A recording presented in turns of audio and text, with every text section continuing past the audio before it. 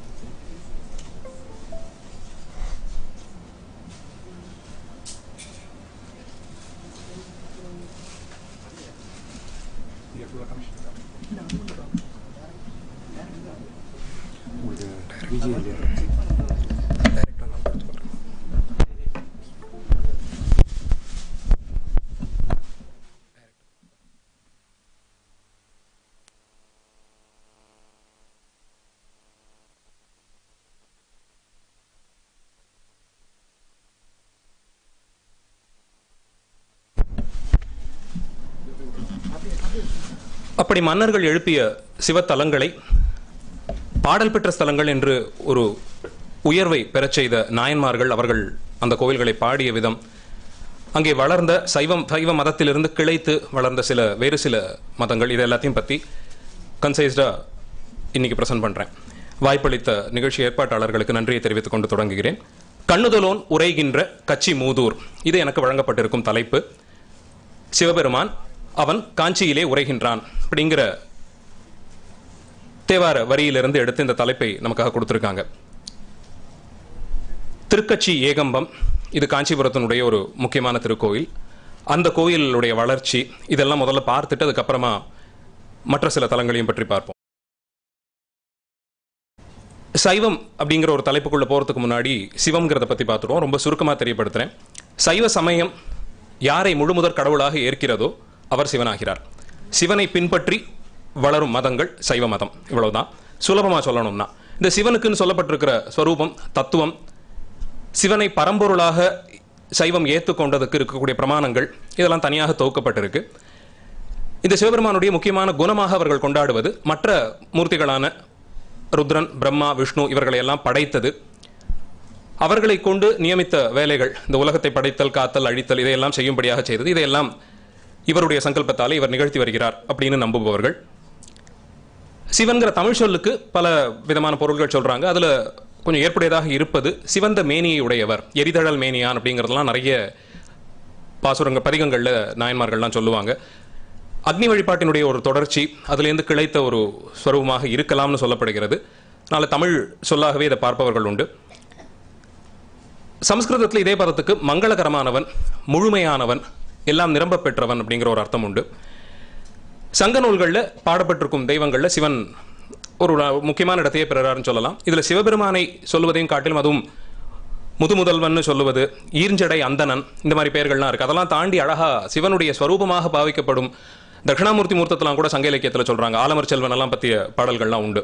அதனால் தமிழகத்தை பொறுத்த வரைக்கும் சிவ வழிபாடு, சிவ நெறி, சைவ நெறி சார்ந்த வழிபாடு மிகவும் தொன்மையானது அப்படிங்கிறது நிறுவ முடிகிறது.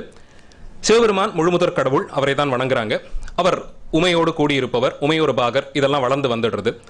இந்த பெண்பால் சக்தி சிவனுக்கு தரக்கூடிய அந்த சக்தியை கொடுப்பவள் உமை அப்படின்னு சொல்லப்படுபவள். அவளோடு சேர்ந்திருப்பவர், அவளுக்கு கணவன்கிற ஸ்தானத்தை வகிப்பவர். இவருக்கு வாகனமாக இது இருக்கு, கொடையாக இது இருக்கு, கொடியாக இது இருக்கு. இந்த வளர்ச்சி எல்லாம் அப்படி கொஞ்சம் கொஞ்சமாக வளர்ந்து வந்துடுறது. வேத பாகத்தில் ருத்ரம்ங்கிற அந்த ஒரு முக்கியமான ஒரு பாகம், யஜுர்வேதத்தினுடைய பாகம். அதுலேயே சிவபெருமானுடைய முக்கியமான மந்திரமாக சொல்லப்படும் இந்த நமசிவாயங்கிற அந்த பஞ்சாட்சரம், அது ருத்ரம்ங்கிற யஜுர்வேதத்தினுடைய ஒரு பாகம். அதுலேயே அந்த மந்திரம் வந்துடுறது. அதற்கு மேலே சிந்து சமவெளி நாகரத்திலிருந்தே இதனுடைய தொடர்ச்சியை சொல்லும் சில வரலாற்று ஆய்வாளர்களும் உண்டு. அங்கே கண்டெடுக்கப்பட்ட அந்த ஒரு பர்டிகுலர் சீல பசுபதினு சொல்றதெல்லாம் உண்டு. ஏன்னா தபஸ் செய்கிற ஒரு கோலத்தில் ஒரு ராஜாவுக்கான முதிரையோட அந்த கிரீடத்தோடலாம் இருக்கிற அந்த உருவத்தை சொல்றது உண்டு. அதனால சைவம்ங்கிறது இந்திய துணைக்கண்டத்தில் ரொம்ப தொன்மையான ஒரு மதம். நிச்சயமாக தென்னிந்தியாவினுடைய பகுதிகளில் இந்த தமிழ் பேசும் இந்த பார்ட்லையும் குறைஞ்சபட்சம் சங்க காலத்திலிருந்தே இருந்து வருகிறது. காப்பிய காலங்களில் இன்னும் அதிகமாகவே இதுக்கு ரெஃபரன்சஸ் எல்லாமும் வந்துடுறது. சிலப்பதிகாரத்தெல்லாம் பார்க்குறோம். இதிலிருந்து கிடைத்த பல மரபுகள், அதில் சித்தர்கள் அவங்களுடைய ஒரு மதம், அதில் முக்கியமாக சொல்லப்படுவர் திருமூலர். ஆனால் அவருடைய திருமந்திரம்ங்கிற அந்த நூல் அது திருமுறைகளிலேயே சேர்க்கப்பட்டிருக்கு, 10ஆம் திருமுறையாக கொள்கிறார்கள். அதுலேயும் சைவங்கிற அந்த சப்தமே வந்துடுறது. கொடுக்கூடிய இலக்கணம் இதெல்லாம் வச்சு பார்க்கும்பொழுது சிவபெருமானை பரம்பொருளாக முக்கியமான மூலமூர்த்தமாக எடுத்துக்கொண்டு அவர் மூலமாகத்தான் உலகினுடைய படைப்பு, அழித்தல், காத்தல் இதெல்லாம் நடக்குது அப்படின்னு நம்பக்கூடிய ஒரு மதம் தமிழகத்திலும் இந்திய துணைக்கண்டத்திலும் அதனுடைய எக்ஸ்டென்ஷனா தொன்மையான காலம் தொடங்கி இருந்து வருகிறது அப்படிங்கிறது தெளிவாகிறது. இப்போ இவ்வளவு தொன்மையான சைவம் நகரங்களிலே மூதூர் அப்படின்னு சிறப்பித்து சொல்லப்படும் மிக தொன்மையான நகரமான காஞ்சி இதிலே எந்த அளவில் பிரபலமாக இருக்கிறது அப்படிங்கிறத தான் தெரியப்படுத்தணும். கச்சி மூதூர் தொடங்குவதற்கு முன்பாகவே இந்த பிரசன்டேஷனில் வர ஃபோட்டோகிராஃப்ஸ் பெரும்பாலும் ஃப்ரெண்ட்ஸ் கிட்டேருந்து வாங்கினது, சிலது இன்டர்நெட்லேருந்து எடுத்தது. ஸோ வாட்டர் மார்க் இருந்ததுன்னா the credit goes to them. Water marks இல்லைனாலும் whoever has taken it, I thank them at this moment. காஞ்சிபுரத்திலே Sivan கோயில்கள் அப்படின்னு ஒரு பட்டியல் போட்டால் 108 சிவன் கோயில்கள்னு சொல்கிற பட்டியலே 2-3 வெர்ஷன்ஸ் இருக்கு. என்னமோ தெரியல, காஞ்சிபுரத்தில் ஒரு சிவலிங்க பிரதிஷ்டை பண்ணுறத முக்கியமான வேலையாக அத்தனை பேர் வச்சுட்டு இருக்காங்க. இங்கேயாவது ஒரு மாஸ் மேனுஃபேக்சரிங் யூனிட் மாதிரி இருந்ததுதான் தெரியல சிவலிங்கங்கள் மட்டும் பண்றதுக்கு. அவ்வளவு வெரைட்டிஸ், தாராலிங்கன்னு சொல்லப்படுற அந்த எண்பட்டை 16 பட்டை எல்லாம் கொண்ட சிவலிங்கங்கள் ஆரம்பிச்சு ரொம்ப சின்னது, ரொம்ப பெரியது, ஆவுடையார்லேருந்து கொஞ்சம் லிங்கபானம் மட்டுமே ப்ரொபோர்ஷன் அதிகமாக இருக்கிறது, இப்படி பல வெரைட்டிஸ்ல உங்களுக்கு சிவலிங்கங்கள் கிடைக்கிறது. லிங்கபானத்தினுடைய அமைப்புகளை மட்டும் ஆராய்ச்சி செய்வதற்கு காஞ்சியில் இருக்கிற சிவலிங்க பிரதிஷ்டை எங்கெல்லாம் இருக்கும் அங்கெல்லாம் மட்டும் போய் பார்த்தாலே போறோம். நிஜமாவே கண்ணுதுளம் நுரைகின்ற கட்சி மூதூர்ங்கிறது காஞ்சிபுரத்தினுடைய பவுண்டரிஸ் எல்லாத்தையும் டிஃபைன் பண்றதுக்கு சிவன் கோயில்களை தான் சொல்ல வேண்டியிருக்கு. பெரிய கோயில்கள் இருக்கிறதெல்லாம் ஒரு 2ஆம் பட்சமாவே பார்க்கலாம். ஏன்னா சில வீடுகளுடைய புழக்கடையில் இருக்கார், வயல்வெளிக்கு நடுவில் சில கோயில்கள், சிவன் கோயிலேருந்து எடுத்துக்கொண்டு போய் வேற கோயில்கள் எல்லாம் கட்டும் போதெல்லாம் எடுத்துட்டு போயிடுறாங்க. அப்படி சில வைணவ தலங்கள் எல்லாம் கூட சிவன் கோயில் சம்பந்தப்பட்ட மூர்த்தங்கள், தூண்கள் இதெல்லாம் பார்க்க முடியாது. இப்படி நீக்கமர எங்குமே நிறைந்திருக்கார். அது சில சமயத்தில் அவராகவே முடிவு பண்ணிருக்கலாம், சில சமயத்தில் மனிதருடைய வேலையாக இருக்கலாம். ஏதோ ஒரு விதத்தில் கச்சி மூதூர் ஆனது கண்ணுதுலோன் எல்லா இடத்திலேயும் வியாபித்து இருக்கக்கூடிய ஒரு பெரிய சிவக்ஷேத்திரமாகத்தான் படுகிறது. காஞ்சி க்ஷேத்திரம் இதை விஷ்ணு காஞ்சி, சிவகாஞ்சின்னு இன்னைக்கு கொஞ்சம் பிரபலமாக இன்னைக்கு அப்படி பிரிக்கிறோம். இதில் சிவகாஞ்சின்னு சொல்லப்படுவது கச்சி ஏகாம்பரேஸ்வரர் கோவிலை சுற்றி இருக்கக்கூடிய பகுதிகள், அந்த கோவிலை நடுநாயகமாக கொண்டு அதை சுற்றி வளர்ந்திருக்கிற ஒரு பகுதி. விஷ்ணு காஞ்சி அஃப்கோர்ஸ் இந்த மூலையில் காஞ்சி நகரத்தினுடைய கிழக்கு பகுதியில் வரதராஜ பெருமாள் கோவிலை சுற்றி அமைந்திருக்கிற ஒரு ஏரியா. இதில் காஞ்சி நகரத்தினுடைய கோருங்கிறது இது ரெண்டுத்துக்கும் இடைப்பட்டதாக தான் இருக்கு. ஸோ காஞ்சி நகரத்துக்கே இது ரெண்டும் தான், இதில் எதையுமே நடுநாயகமாக சொல்ல முடியாது. 2 எக்ஸ்ட்ரீம் பவுண்டரிஸ் மாதிரி இந்த 2 கோயில்களும் இருக்கு. இதில் சிவகாஞ்சி கச்சி ஏகம்பம்னு சொல்லப்படும் ஏகாம்பரேஸ்வரர் கோவிலை சுற்றி வளர்ந்த அந்த பகுதி. இப்போ ஏகாம்பரேஸ்வரர் இவர்லேருந்து ஆரம்பிச்சா கொஞ்சம் பெட்டராக இருக்கும்னு நினைக்கிறேன். ஏன்னா ரொம்ப பிரபலமான சிவன் கோயில்னு சொன்னால் இதை தான் சொல்லுவாங்க. இன்னைக்கு ஏகாம்பரேஸ்வரர், ஏகாம்பரேஸ்வரர் இந்த 2 பேராலும் வழங்கப்படுபவர். இந்த ஸ்தலத்துக்கு வந்ததிலேயே சின்னதாக ஸ்தல புராணத்தை சொல்லிட்டு மேலே இருக்கிற தரவுகளை பற்றி பேசுகிறேன். திருவண்ணாமலை க்ஷேத்திரத்தினுடைய ஸ்தல புராணத்திற்கு ஒரு பெரிய பெருமை ஒன்று சொல்லுவாங்க. எல்லா கோவில்களுக்குமே ஸ்தல புராணம் இருக்கும். ஆனால் திருவண்ணாமலையில் ஒரு பெரிய ஏத்தம் என்னன்னா, இந்த அருணாச்சல மகாத்மியம் அப்படின்னு சொல்லி திருவண்ணாமலையுடைய பெருமையை சொல்லும் அந்த ஒரு பர்டிகுலர் ஒர்க்கு ஸ்காந்தத்திலிருந்தே எடுக்கப்பட்டிருக்கு. இந்த ஸ்தல புராணங்களுக்கெல்லாம் மூலமாக புராண நூல்களில் எல்லா ஸ்தல புராணமும் இடம்பெறாது பல நேரங்களையும். ஆனால் திருவண்ணாமலைக்கு அதில் ஒரு பெரிய ஏத்தம். ஸ்காந்த புராணத்தினுடைய ஒரு பகுதியாகவே திருவண்ணாமலையின் பெருமை பேசும் அருணாச்சல மகாத்மியம் இருக்கு. திருவண்ணாமலையினுடைய பெருமையை சொல்ல ஆரம்பிச்சா எப்பயுமே காஞ்சிபுரத்திலேருந்து ஆரம்பிக்கணும். ஏன்னா காஞ்சிபுரத்திலிருந்து கிளம்பி தான் திருவண்ணாமலைக்கே இந்த காமாட்சி அம்மனுடைய சக்திங்கிறவ கிளம்பி போறாங்கிற மாதிரி தான் அந்த புராணம் இருக்கு. அதனால காஞ்சியினுடைய இந்த ஸ்தல புராணமும் ஸ்காந்தத்திலேயே கிடைக்கப்பெறுகிறது. விளையாட்டாக தவம் செய்து கொண்டிருந்த சிவபெருமானுடைய கண்களை திருக்கைலாய மலையிலே உமையம்மை ஒரு முறை அவனுடைய கண்களை பொத்த, அதால் ஏற்பட்ட சாபம், அவள் மனித பிறவி கொண்டு இங்கே வந்து சில சிவத்தலங்களை எல்லாம் தரிசிக்கணும்னு சொல்ல காசிக்கு போய் அங்கே தங்கி விஸ்வநாதரை பூஜித்தாள். அங்கே அன்னபூர்ணியாக இருந்து அறம் வளர்த்தாள் எல்லாம் சொல்லப்படுகிறது. அதற்கு பிறகு இருந்த சில ரிஷிகளுடைய சஜஷன் காசியிலிருந்து கிளம்பி தெற்கே இருக்கும் காஞ்சி க்ஷேத்திரத்திற்கு செல்லுமாறு பணித்து அங்கே ஆம்ர விருட்சம் ஒரு மாமரத்தின் அடியிலே ஒரு சிவலிங்கத்தை மணலாலே ஒரு சிவலிங்கம் செய்து வைத்து வழிபடணும் அப்படின்னு சொல்லி அவளுக்கு ஒரு வழியை கொடுக்க அங்கிருந்து அவள் கிளம்பி வந்து இங்கே ஒரு மாமரத்தடியிலே ஒரு சிவலிங்கத்தை பிரதிஷ்டை செய்து பூஜித்தாளாம். அது மணலாலே செய்யப்பட்டது. அதனாலே இந்த பஞ்சபூத க்ஷேத்திரங்கள் இந்த பட்டியல் எல்லாம் பிருத்வி ஸ்தலமாக கச்சி ஏகம்பம் கொண்டாடப்படுகிறது. அவளுடைய அந்த பக்தியை சோதிக்க வேண்டி இவள் பூஜை செய்து கொண்டிருக்காள். சில நாட்களாக தொடர்ந்து செய்கிறாள். அதில் ஒரு நாள் சிவபெருமான் அங்கே ஒரு நதியை பிரவாகித்து வரும்படி செய்கிறாள். பதறிப்போன இவள் கம்ப கம்ப அப்படின்னு சொல்லி இதில் பயந்து போய் அப்படி பதற்றத்தாலே அந்த சிவலிங்கத்தை வாரி அணைத்துக் கொண்டாளாம். இன்னைக்கும் பேரு நதியாக ஒரு காலத்தில் பிரவாகித்திருக்கும் நினைக்கிறேன். ஏன்னா இன்னைக்கு கோவில் அது ஒரு சின்ன குளம் மாதிரி இருக்கு. குட்டைன்னு சொல்லலாம், கொஞ்சம் மரியாதையா இருக்கணுங்கிறதுக்காக குளங்கிறேன். அந்த இதுதான் ஸ்தல புராணம். இப்படித்தான் இவள் பிடித்து வைத்த அந்த சிவலிங்கம் தான் இன்னைக்கும் வழிபாட்டில் இருக்கிறதாக சொல்லப்படுகிறது. இவள் மணலாலே பிடித்த லிங்கம் அது கட்டித்து போய் இப்போ ஒரு சிவலிங்கமாக இருக்கு. அதை அவள் பயந்து போய் ஆற தழுவிய போது அவளுடைய முளைத்தடங்களும் அவள் கையில் அணிந்திருந்த வளையலுடைய தடமும் அந்த சிவலிங்கத்தில் பதிந்ததாக சொல்கிறார்கள். மணலாலே செய்யப்பட்ட லிங்கம்ங்கிறதுனால இன்னைக்கும் அவருக்கு அபிஷேகம் செய்கிற வழக்கம் கிடையாது. அவருக்கு புனுகு சட்டம்னு சொல்லி ஒரு புனுகு காப்பு, ஒரு வித தைலம், வாசனை திரவியம், அதை தடவுவதை மட்டும் பழக்கமாக வச்சிருக்காங்க. இந்த புனுகு சட்டம் சாத்துறதுங்கிறது இப்போ சமீபத்தில் ஏற்பட்ட மாதிரி தெரியல. ஏன்னா 12-13ஆம் நூற்றாண்டு கல்வெட்டுகள் ஆரம்பிச்சு இவருடைய அந்த பூஜைக்கு, நித்திய பூஜைக்கு புனுகு சட்டம், புனுகு தைலம் கொடுப்பது ஒரு நிபந்தமாகவே பல மன்னர்களால் ஏற்படுத்தி வைக்கப்பட்டிருக்கு. இப்போ இப்படிதான் இந்த சிவபெருமானுடைய இந்த முக்கியமான ஸ்தலம் இங்கே ஏற்பட்டதுன்னு பார்த்தோம். இந்த கோவிலை பற்றி பேசும்போது அந்த பேரில் ஒரு குழப்பம் எப்பயுமே இருக்கும். ஏகாம்பரர், ஏகாம்பரர், ஏகம்பம், இந்த 3 பேரையும் வச்சுட்டு விளையாடுவாங்க. இதில் இந்த இந்த குழப்பத்தினுடைய டிஸ்கஷன்ஸ் வந்து நிறைய வேடிக்கையான பல பதிவுகளாக முகநூலெல்லாம் நீங்கள் பார்க்கலாம். அந்த விதத்தில் ஏகாம்பரம் அப்படிங்கிறது, இந்த ஆம்பரம் அப்படிங்கிறது துணி மேலே போட்டுக்கிற துணியை குறிக்கும். அதனாலே ஒற்றை துணியை உடையவர், ஒரு சின்ன கௌபீனை மட்டும் தரித்திருப்பார் சிவபெருமான்கிறதுனால அதை மட்டும் வைத்திருப்பவர் அப்படின்னு ஒரு அர்த்தம். ஏகாம்பரம்ங்கிறது இந்த தலத்தினுடைய தலவிருட்சமாக சொல்லப்படுவது ஆம்ரமரம், மாமரம். அதன் அடியில் இருப்பவர் அப்படிங்கிற அர்த்தப்பட ஆம்ரர், ஏகாம்பரர், ஒற்றை மாவடி கீழ் இருப்பவர்னு தமிழ் படுத்துறாங்க அதை சில இடங்கள்ல. அந்த ஒரு அர்த்தம். மூன்றாவதாக ஆனால் இந்த 2 பேரும் பார்த்தீங்கன்னா ஒரு குறைஞ்சபட்சம் 15ஆம் நூற்றாண்டுக்கு அப்புறமாகத்தான் இது லிட்ரேச்சர்லேயே பிரயோகத்தில் வர்றது. அதுக்கு முன்னாடி வரைக்கும் கல்வெட்டுகள் ஆகட்டும் இல்லை பாடல்கள் ஆகட்டும் ஏ கம்பம் அப்படிங்கிற பேரில் தான் இவர் சொல்லப்பட்டிருக்கார். கச்சி ஏகம்பம் அப்படிங்கிற வார்த்தை தான் திருப்பி திருப்பி வந்துட்டு இருக்கு. தேவார முதலிகளுக்கு முன்பாகவே இதை ஒரு சிவத்தலமாக உயர்த்தி பாடியவர் ஐயடிகள் காடவர் கொன்னாயனார். அவர் க்ஷேத்திரக்கோவை அப்படின்னு ஒரு பிரபந்தமே தனியாக பாடுறார். அது 11ஆம் திருமுறையில் சேர்க்கப்பட்டிருக்கு. அதுதான் இருக்கிறதுலே பக்தி இலக்கியங்களில் ஓல்டஸ்ட் ரெஃபரன்ஸ் டு காஞ்சின்னு சொல்லணும்னா இவர் பண்ணின அந்த க்ஷேத்திரக்கோவையில் வர அந்த பாடல் தான். அதில் ஒரு 30 சிவத்தலங்களை வரிசைப்படுத்தி ஒன்னொன்னுக்கு ஒரு வெண்பாவா பாடுறார். என்னெஞ்சே உன்னை இறந்தும் உரைக்கின்றேன், கண்ணஞ்சை வாயாகிற் காலத்தால் வண்ணஞ்சை மா கம்பத்தானை உரித்தானை வன்கச்சி ஏகம்பத்தானை இறஞ்சு. இந்த கஜசம்ஹாரம் செய்த அந்த காஞ்சியிலே குடிகொண்டிருக்கும் ஏகம்பனை வணங்கியிருன்னு சொல்லி தன்னுடைய மனசுக்கு தானே உபதேசம் செய்வதாக அமைந்திருக்கிறது. க்ஷேத்திர திருவெண்பாங்கிற அந்த ஒரு பிரபந்த திரட்டில் அவர் பாடியிருக்கிற ஐயடிகள் காடவர்கோன் பாடுற பாடல். இதில் ஆரம்பிச்சு இதற்கப்புறமாக வந்த தேவார முதலிகள் தொடங்கி அத்தனை பேரும் கச்சி ஏகம்பன் ஏகம்பன் தான் சொல்லிட்டு வராங்க. இப்போ அந்த கம்ப அப்படிங்கிற அந்த பதத்துக்கு அந்த சப்தம் எதிலிருந்து வந்திருக்க முடியும்னு பார்த்தா தேவார முதலிகளுமே சொல்லும்போது பண்ணில், இது அப்பர் பெருமானுடைய தேவாரம், பண்ணில் ஓசை பழத்தினில் இன்சுவை பெண்ணோடு ஆண் என்று பேசற்கு அரியவன் வண்ணமில்லி வடிவு வேறாயவன் கண்ணிலுண்மணி கச்சி ஏகம்பனே. இவரும் ஏகம்பன்னு தான் பாடுறாரு. ஞானசம்பந்த பெருமானும் மறையானை மாசில் புஞ்சடை மல்குவன் பிறையானை பெண்ணோடு ஆணாகிய பெம்மானை இறையானை ஏர்கொள் கச்சி திருவேகம்பத்து உறைவானை அல்லது உள்காது எனது உள்ளமே. இது சம்பந்த பெருமானுடையது. காலகாலனை கம்பனெம்மானை காண கண்ணடியேன் பெற்றவாறே. இது சுந்தரருடைய தேவாரம். மாணிக்கவாசக பெருமான் பாடும்போதும் ஏ கம்பத்தின் இயல்பாயிருந்து பாகம் பெண்ணுரு பாகம் பெண்ணோடு ஆகின பரிசும்.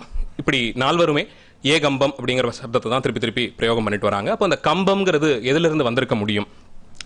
இந்த சிவலிங்க மூர்த்தம், லிங்க பானம், இது வந்து எதனுடைய தொடர்ச்சி? திடீர்னு வந்திருக்க முடியாது. எங்கிருந்து வந்தது? அந்த லிங்க உருவம் எதை குறிக்கிறது அப்படிங்கிற ஒரு கேள்வி எப்பயுமே இருக்கும். நிறைய ஸ்கூல் ஆஃப் தாட்ஸ் இருக்கு. இதுக்கு ஒரு பதிலாக நிச்சயமாக சொல்ல முடியாது. இது ஆண்குறியினுடைய சின்னம்னு சொல்றவங்க உண்டு. அது மாதிரி நிறைய காரணங்கள் இதுக்கு சொல்லப்பட்டிருக்கு.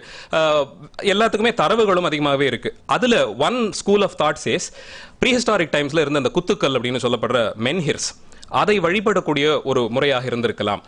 ப்ரீஹிஸ்டாரிக் சைட்ஸில் நிறைய இடத்துல இதை பார்க்கலாம். இதை மென்ஹிர்னு சொல்லுவோம். நல்ல ஒரு 20 அடி 15-20 அடிக்கு மேலே இருக்கிற ஒரே கல்லாக இருக்கும். அதை நட்டு வைத்து அதை அவர்கள் வழிபட்டார்கள். கற்காலத்திலிருந்து இது வழிபாட்டில் இருந்து வந்ததுன்னு ஒரு நம்பிக்கை உண்டு. இதனுடைய தொடர்ச்சியாக இதை பார்க்க முடியும். ஏன்னா மென்ஹிருங்கிறது cross the Globe it is spread in many places, many countries. இங்கே தமிழ்நாட்டிலேயே நிறைய இருக்கு. இதனுடைய வழிபாடாக இருக்கலாம் அப்படின்னு சொல்றாங்க. பட் இதை இன்னும் வலுப்பெற செய்யறதுக்கு பக்கத்திலேயே இருக்கிற ஒரு ஊர்ல இதனுடைய தொடர்ச்சின்னு பார்க்கலாம்னா சீயமங்கை பல்லவர்களுடைய இன்னொரு பெருமை பேசக்கூடிய ஒரு ஊர். அங்க அந்த சிவபெருமானுக்கு பேரே ஸ்தம்பேஸ்வரர் அப்படின்னு வச்சிருக்காங்க.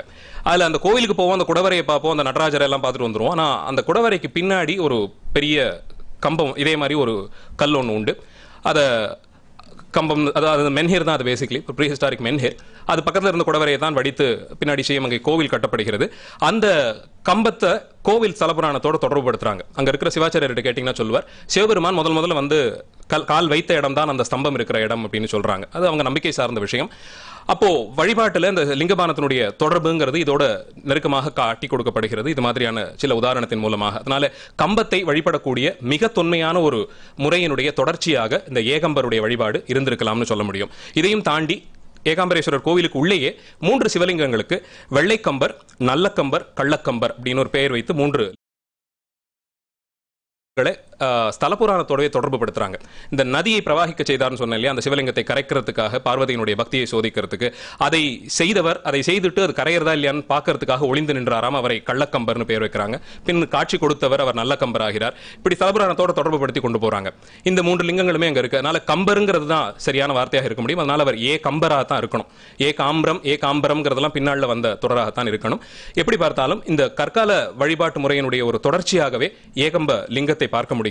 இது மற்ற சிவத்தலங்கள்ல எவ்வளவு தூரம் இதே அளவுக்கு கண்டினியூஸான ஒரு ப்ரூஃப் நமக்கு கிடைக்குதுன்னு தெரியல. அந்த விதத்திலும் கச்சி ஏகம்பத்தினுடைய தொன்மையும் அதை விட முக்கியமாக வரலாற்றுக்கு இது தரும் ஒரு தரவையும் வச்சு பார்க்கும்போது இது முக்கியமான ஒரு சிவத்தலமாக அமைகிறது. திருக்கச்சி ஏகம்பம் பெருவாரியாக இன்னைக்கு நீங்க பார்க்கும் இந்த கோவில் விஜயநகர மன்னர்களால கைங்கரியம் செய்யப்பட்டது. சில பகுதிகள் சோழர்களுடையது இருக்கு. அதையும் தாண்டி சென்ற நூற்றாண்டுக்குள்ளே நாட்டுக்கோட்டை நகரத்தரார்களாலே கைங்கரியம் செய்யப்பட்ட திருக்கோயிலாக பார்க்க வேண்டியிருக்கு.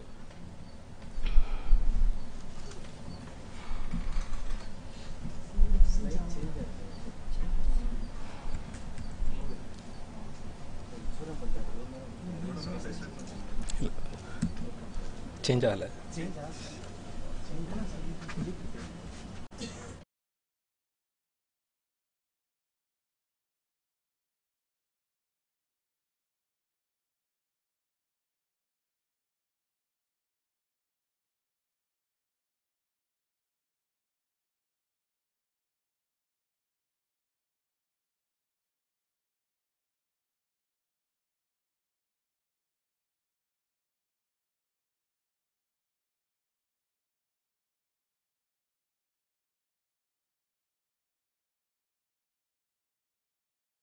கோயில் கச்சி கைங்கரியமாக பார்க்கப்படுகிறது. இன்றைக்கு இந்த கோவிலுடைய ராஜகோபுரம் தெற்கு பார்த்து அமைந்திருக்கு. அது விஜயநகர சாம்ராஜ்யத்தினுடைய முக்கியமான மன்னராக இருந்த கிருஷ்ணதேவராயருடைய கைங்கரியமாக சொல்லப்படுகிறது. அதற்கு மேலே உள்ளே கிடைக்கும் கல்வெட்டுகளும் சம்புவராயர்கள் ஆரம்பித்து நிறைய இருக்கு. அதுக்கு குறைவில்லாமல் சோழர்கள் காலத்திலிருந்தே கல்வெட்டுகள் கிடைக்கிறது. ஆனால் பல்லவர்களுடைய ராஜதானி முக்கியமான கோவிலாக இன்னைக்கு இருக்கும்போது பல்லவர்களுடைய தொடர்பு இந்த கோவிலுக்கு ஏதாவது இருக்கா, கட்டிடக்கலை சார்ந்து ஏதாவது இருக்கான்னு பார்த்தா நிச்சயமாக இருக்கிறது. 1-2 அங்கங்கே செதறி இருக்கு. அதை பின்னாடி கம்பைல் பண்ணுறேன். பிருத்விலிங்க க்ஷேத்திரமாக வணங்கப்படும் இந்த கோவில் உள்ளேயே 2-3 அழகான நீர்நிலைகள் திருக்குளங்களாக வழிபாட்டில் இருக்குது. இது சிவகங்கைன்னு சொல்லப்படும் தீர்த்தம். இது கிருஷ்ணதேவ மகாராஜர் கட்டினதாக சொல்லப்படுற கோபுரம், தெற்கு கோபுரம். இன்னைக்கு கிழக்கு கோபுரம் இன்னும் ரொம்ப பிரஸ்தாபிச்ச எதுவும் கிடையாது. தெற்கு வழியாகத்தான் கோயிலுக்குள்ள நுழைய வேண்டியிருக்கு. ஆனால் பழைய கல்வெட்டில் உங்களுக்கு கிழக்கு கோபுரத்து பக்கத்தில் இருந்த ஒரு மடத்துக்கு கொடுத்த நிபந்தங்கள் பற்றி எல்லாம் சில குறிப்புகள் கிடைக்கிறது. அதனால் ஒரு காலத்தில் கிழக்கு திசையிலையும் ஒரு கோபுரம் இருந்திருக்கணும். பிற்காலத்தில் அது அழியப்பட்டிருக்கலாம். 2 நிலைகள் கொண்ட கர்ப்பகிரகத்துக்கு மேல் இருக்க விமானம். விஜயநகர கட்டிடக்கலையினுடைய புடைப்பு சிற்பங்கள், அதனுடைய variety R some classic pieces if you want to appreciate, the closest possible temple would be Kanchi Ekambareswarar temple. வாசல்ல இருக்கிற மண்டபத்திலேருந்தே ஆரம்பிக்கலாம். வெளியில இருக்கிற அந்த 16 கால் மண்டபத்தினுடைய ஒரு தூண்லையும் குறைஞ்சது 6-7-8 பாரலீஃப் ஸ்கல்ப்சர்ஸ் இருக்கும். இதை படிக்கிறது, அதை வந்து டெசைஃபர் பண்றதே ஒரு நல்ல ரொம்ப இன்ட்ரெஸ்டிங்கான ஒரு ஜாப். ஏன்னா சில மூர்த்தங்கள்லாம் வந்து நம்ம என்னன்னே கண்டுபிடிக்க முடியாத அளவில் இருக்கும். சில புராண செய்திகள் ரொம்ப பிரபலமடையாத சில புராண செய்திகள் சார்ந்த கதை எல்லாமே இருக்கும். ஸோ குழந்தைங்களை கூட்டிட்டு போனீங்கன்னா கூட it's more like a Basil to solve out. It's interesting way to understand iconography in a simple வே. இது 5 தலைகளோட நடனமாடும் காளி, ராவணேஸ்வரனுக்கு அனுகிரகம் பண்ணின சிவபெருமான். இப்படி இது ஒரு ரொம்ப மைனர் சாம்பிள் தான் நான் கொடுத்துருக்கேன். பல புடைப்பு சிற்பங்கள் தனியாகவே பார்த்து ரசிக்க வேண்டியது.